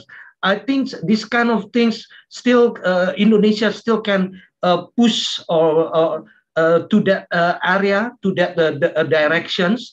And if Indonesia can do that, in my opinion, it would really beneficial, especially for other developing countries that will take up the presidency after Indonesia, which is India and also Brazil and South Africa later on.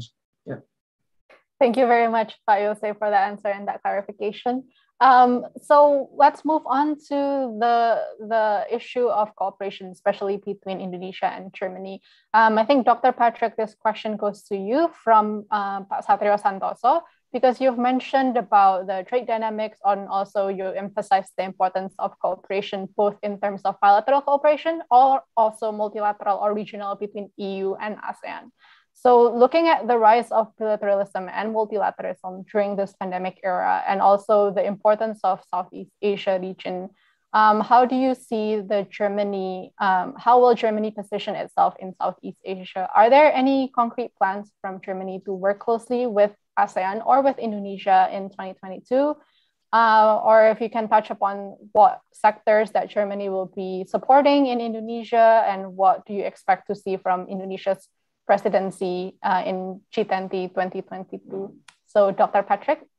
Yeah, I think, what specifically German government is planning for initiatives, I think our ambassador, Ms. Lepel, can more explain in detail what's planned. Of course, I know that the Indo-Pacific strategy of the German government has been passed last year. This means more attention for ASEAN and the countries in Southeast Asia.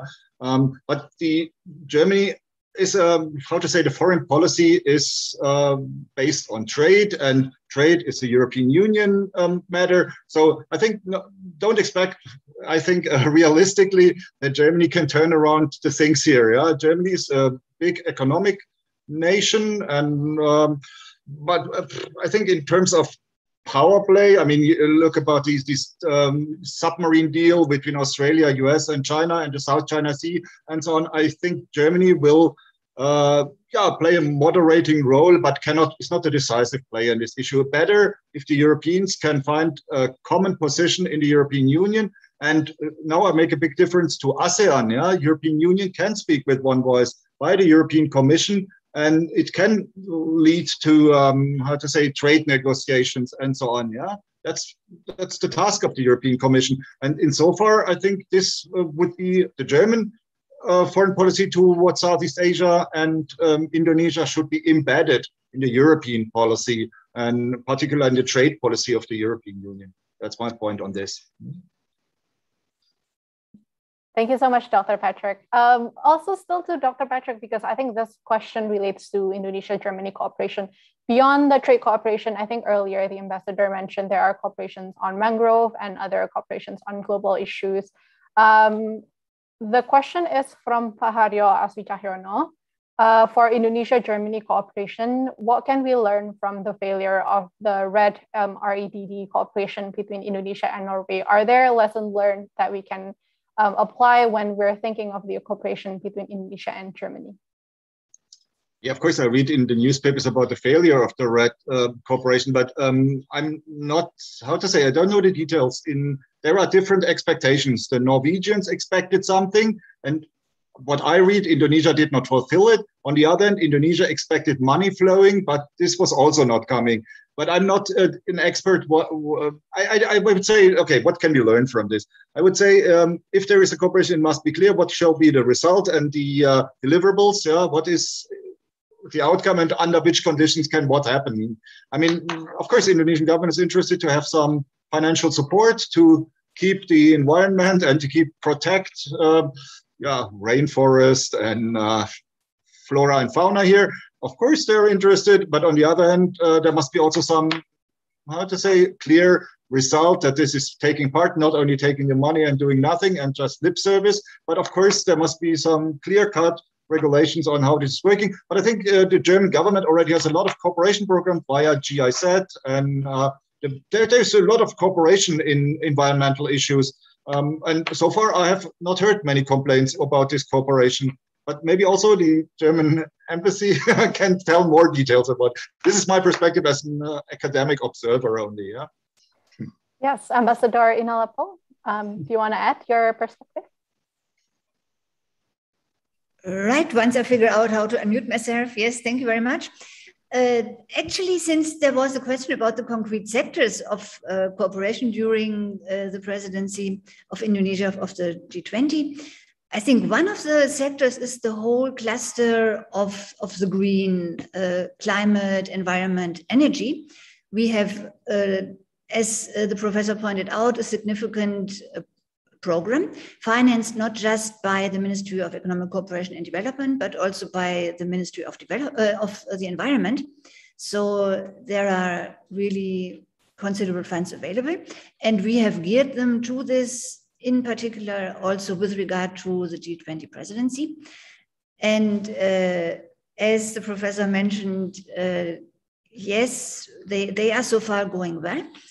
Although, of course, since both our countries are rules-based, sometimes we have different sets of rules, and then it becomes complicated to reconcile the approaches to some financial nitty-gritty.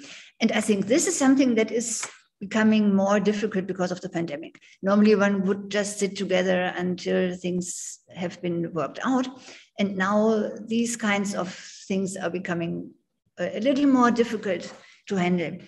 But so far, we have not run into any particular problems. Another sector in which we have a good activity worth mentioning is startups for the digital sector, which I also mentioned in my remarks. Hopefully there we will have something going between the cities of Berlin and Jakarta, which are very much involved in the startup business. And also very concretely, we have offered to second senior policy advisor for Indonesia for the G20 presidency, in particular in this green cluster. Thank you very much, Ambassador, for that answer. That helps clarify and accurately answer the question. So thank you very much. We have more questions coming back into the topic of G20. I think this question from Ibu Maria Catherine can go to Dr. Suminto. Because we've learned that Indonesia will be the president of the G20 next year, while Germany will be the president of the G7. So how will this play out? And are the two groups in sync with one another? And how do we cooperate between the two efforts? Thank you, Felippa. I have learned from the literature that there are 4 schools in viewing the relation between G7 and G20. Firstly, the school of what's so-called redundant. It is G20 just doing the same thing with what G7 doing. The second one is the school of rejectionist, viewing that G20 rule is what's called could not replace or compete the G7 because of their more resources. The third school is reinforcement. That is between G7 and G20 is complementary. And the fourth school is replacement, in which it is maybe more what you call optimistic, in which G20 is successfully replaced the rule of the G7. I do believe that the school of the reinforcement is much more realistic, meaning that between G7 and G20 should develop the cooperation. We should reconcile the agenda, the priorities between G7 and G20. We understand that, of course, G7 represent the interests of advanced countries, while the G20 much more diverse because of the members include the advanced and emerging and also developing economies. And in this respect, I do believe that G7 itself, in which all members, also the members of G20, are aware with the history of establishment of the G20, in which G20 was established due to the understanding that the role of the emerging economies, developing countries is much more important.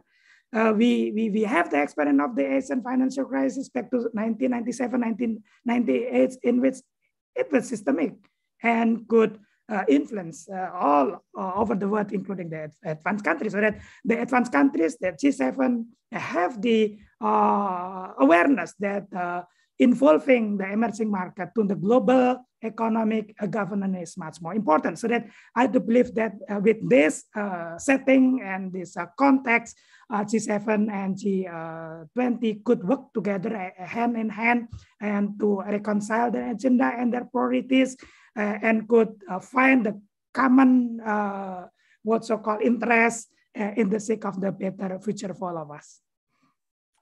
Thank you very much for that answer, Dr. Suminto.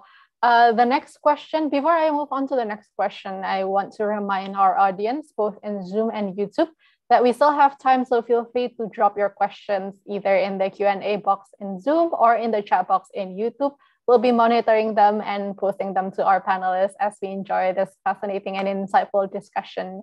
And we have more questions still. Still closely related to G20, but Yose earlier mentioned the importance of building trust, and that is both an opportunity as well as the challenge currently in terms of trust between countries. So due to the pandemic that closes borders and limits migration and also increases resource competition, there is a global trust deficit. And this is a question from Ibu Fitriani in Zoom. So with that backdrop in mind, what are Indonesia as G20 president and Germany as the G7 president? What are our plans to bridge differences and foster trust? And do you think also whether trust is essential for global recovery? I'll pose the question to Dr. Suminto, and perhaps I'll also ask Ms. Ambassador Ina Lepel to answer after this. Dr. Suminto. Yeah, thank you, Felippa. I do believe that partnership is the keywords. Yeah, keywords for G7 itself, keywords for the G20 itself, and keywords for the G20 and G7 together. So I do believe that G7, G20, and also G7 and G20 together should build the trust, because only by the trust we could discuss the agenda and finding the agreement, finding the consensus. Like in the G20 is consensus-based. We should build the trust. Without the trust, we could not reach a consensus, and the deliverable could not be reached. I do believe that in terms of the relation between the G7 and the G20, and the trust is also the key, so that we could reconcile the interests of advanced countries represented in the G7 and the more diverse interests represented in the G20, and by this trust we could find the same perspective, the same objective in the sake of the global economy, global society interest for the better future of all of us. Thank you. Thank you, Dr. Suminto and Ambassador Ina. Thank you very much. I would agree with that analysis. I think one element for trust between leaders is very much related to sitting in the same room, sharing coffee breaks together. And this element has been sadly missing recently, except that the last G20 meeting finally took place again, mostly physically, although not 100%. So I think that is one thing that will hopefully get better now and make sure there is trust between the participants. But when it comes to trust between the states, I think an important element is also to keep the commitments one makes. And that is something all the participating countries can and should do. And that's, of course, also why it's difficult sometimes to come to the compromise, because then countries know that for their credibility, for future trust, they actually have to do it. If I may give my intervention here, Felippa? Yes, absolutely, Doctor. Yes.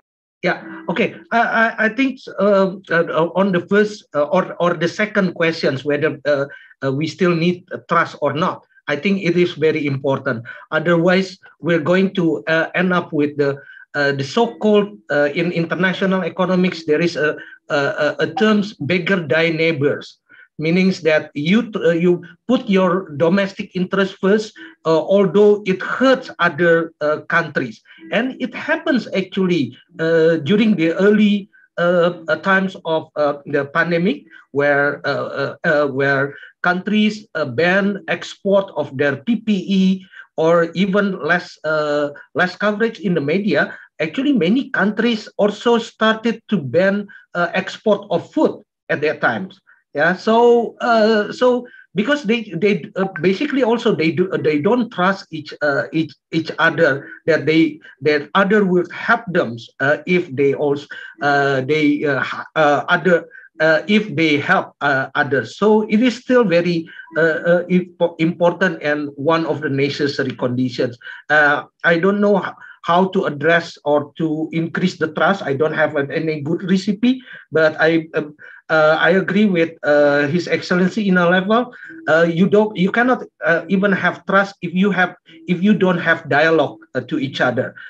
So the challenge for Indonesia next year is to bring back President Putin and President Xi Jinping to come to Bali, so that we can have honest discussions with other leaders. Otherwise, it would be very hard to build trust among countries globally. Thank you so much for the analysis. Absolutely. I think we're all looking forward to in-person, offline as possible meeting on the G20, perhaps enjoying fresh coconut in Bali. Hopefully that will help build trust amongst the members. And I think the next question is still related to trust, but relating that to a global issue, some of which we've kind of discussed earlier. I think, Dr. Yose, you raised important incidences where countries turn into nationalistic protectionist sentiments, especially earlier in the pandemic when things were a bit uncertain. Dr. Patrick and Dr. Yose earlier emphasizes the importance of equitable, sustainable, and open trade and economic openness between countries as key towards economic recovery. And this also has been affirmed by world leaders in Italy's G20 presidency. But at the same time, we are seeing an increasing trend of trade protectionism, especially through non-tariff measures, perhaps also as a response to the supply chain crisis that has been happening. How can we reconcile these two tensions, both in terms of wanting global cooperation, but also a lot of nationalistic tendencies and hesitancy to increase trade cooperation? How can Indonesia lead the way to facilitate trade cooperation between countries? Maybe I'll start with Dr. Patrick, and then I'll go to Dr. Yose.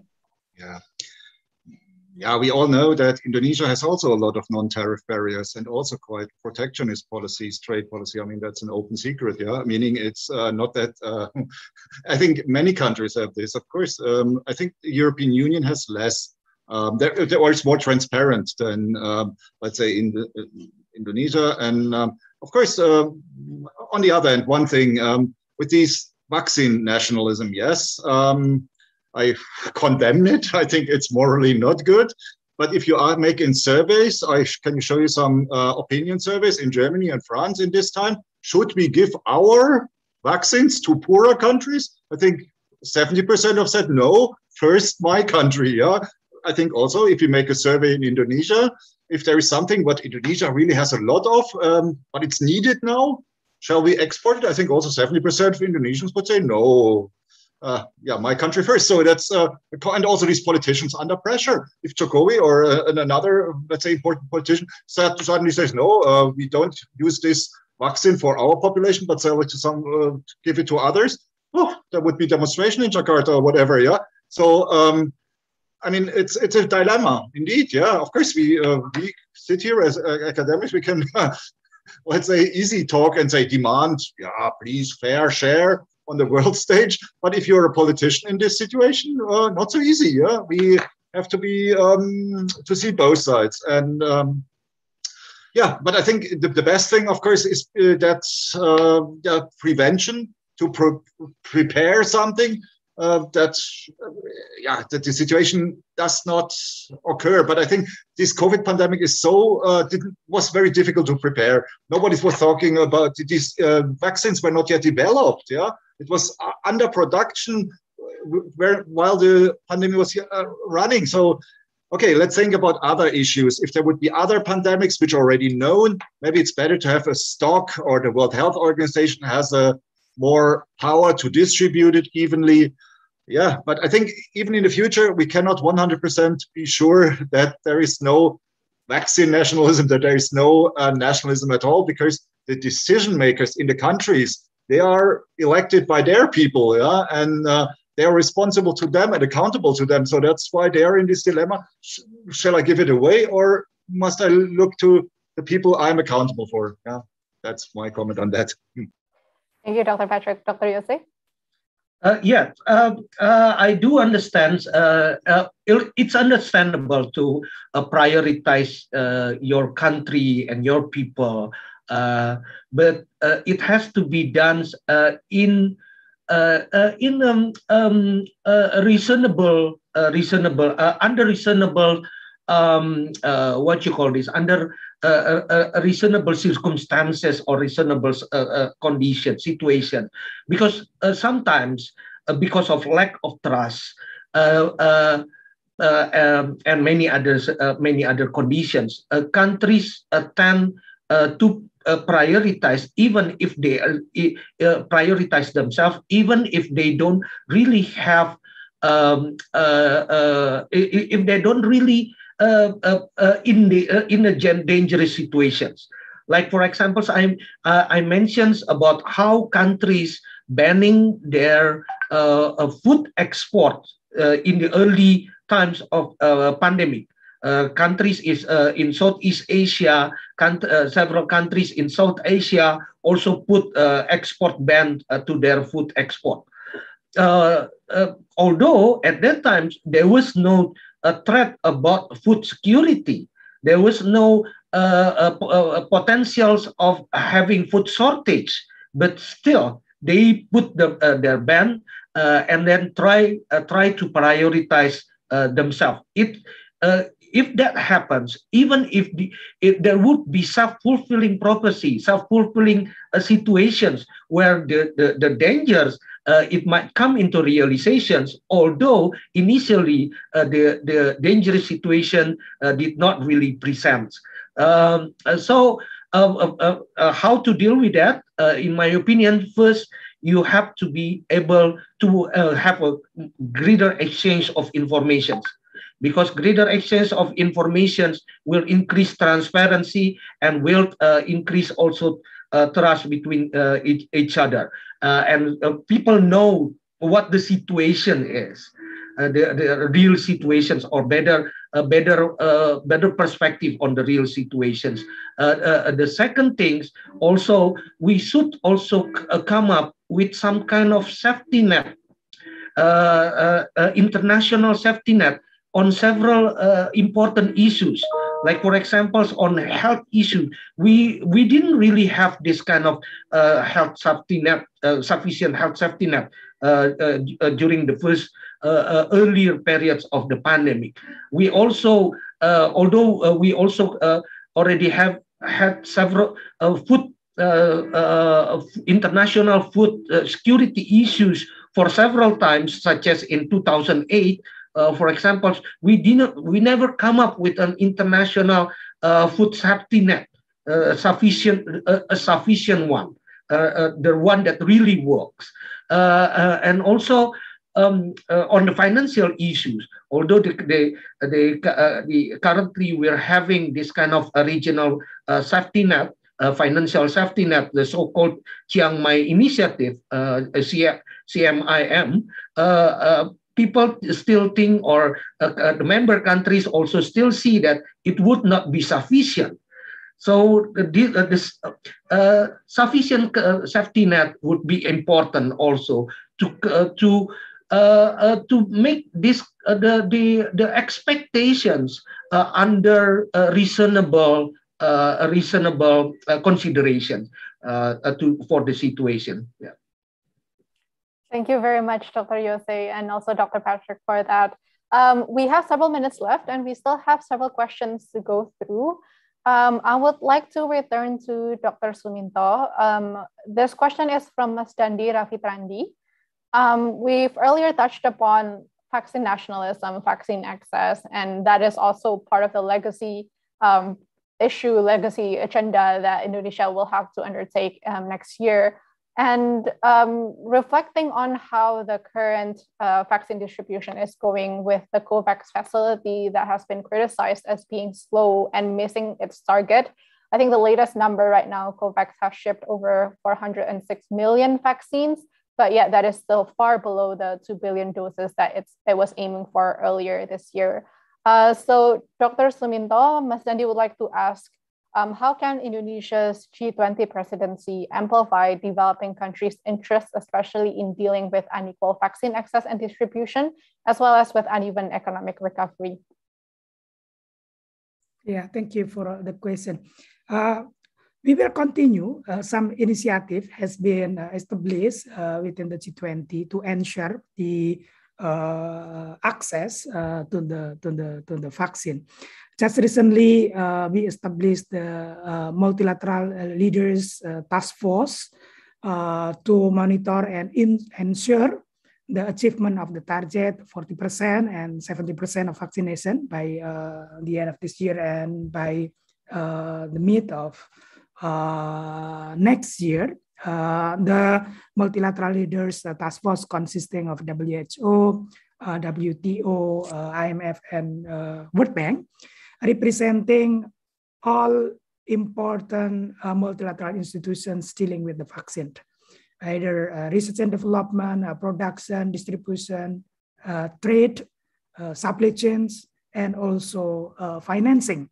So all of the constraints in ensuring the access to the vaccine, especially for developing countries and less developed countries, are addressed, including through this platform. So that many initiative has been established. It is expected that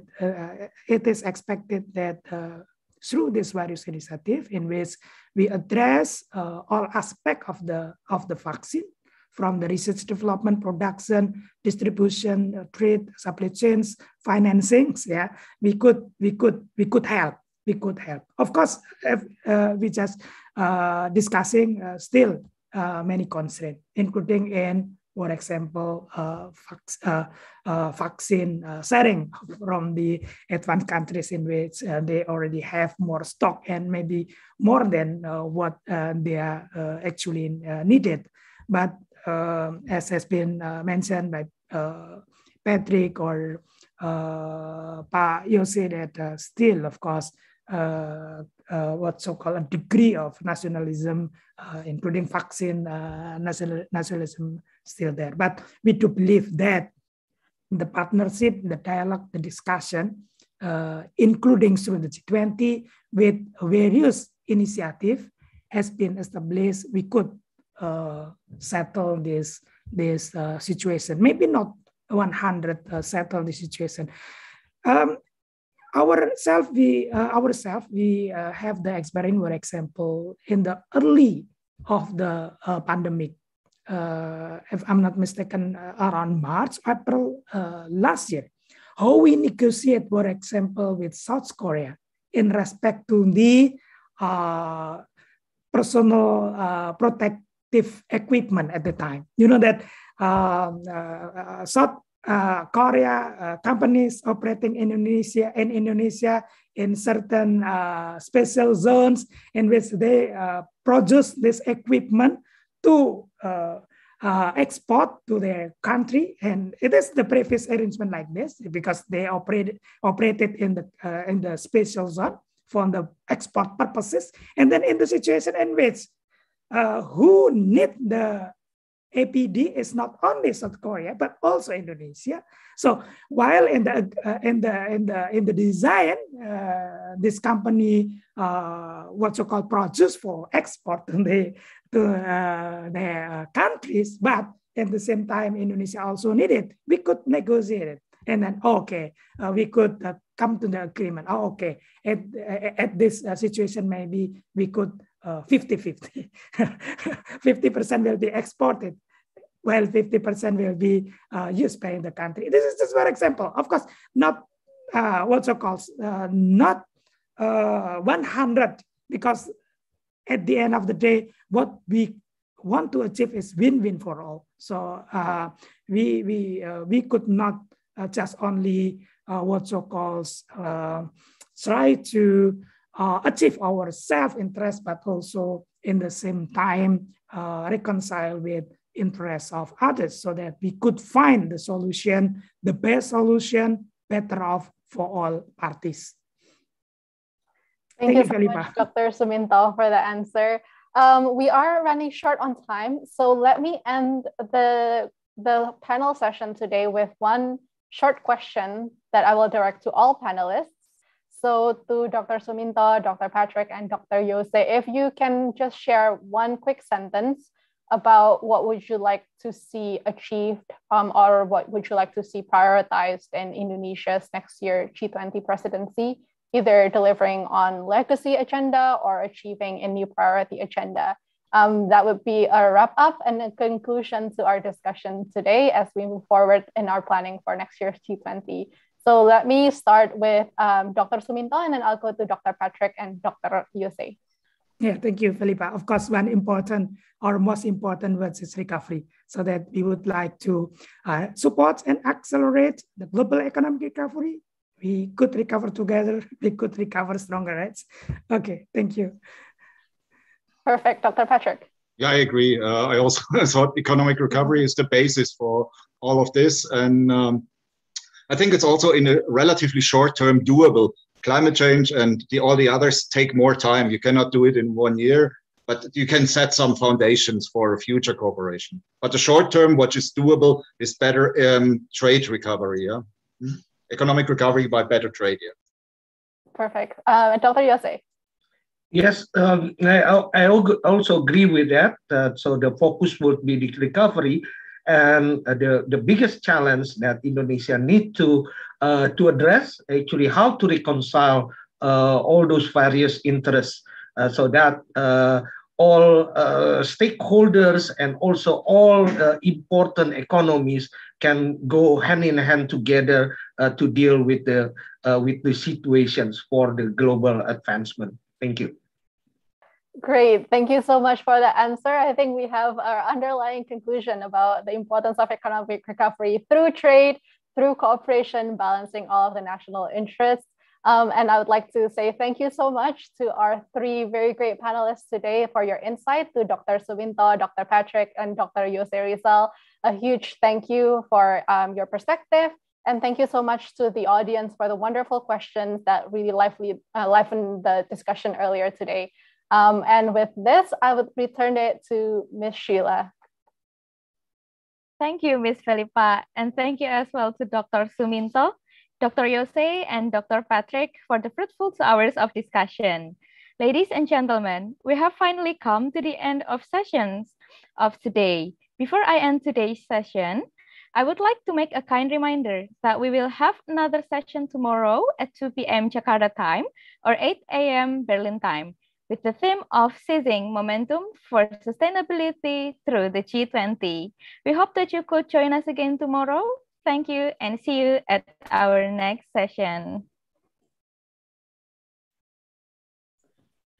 Terima kasih Pak Suminto atas Terima kasih presentasinya Pak. Terima kasih Bu Ambasador. Terima kasih Bapak Ibu semua. Bu Ina Lepel. Bu Safia.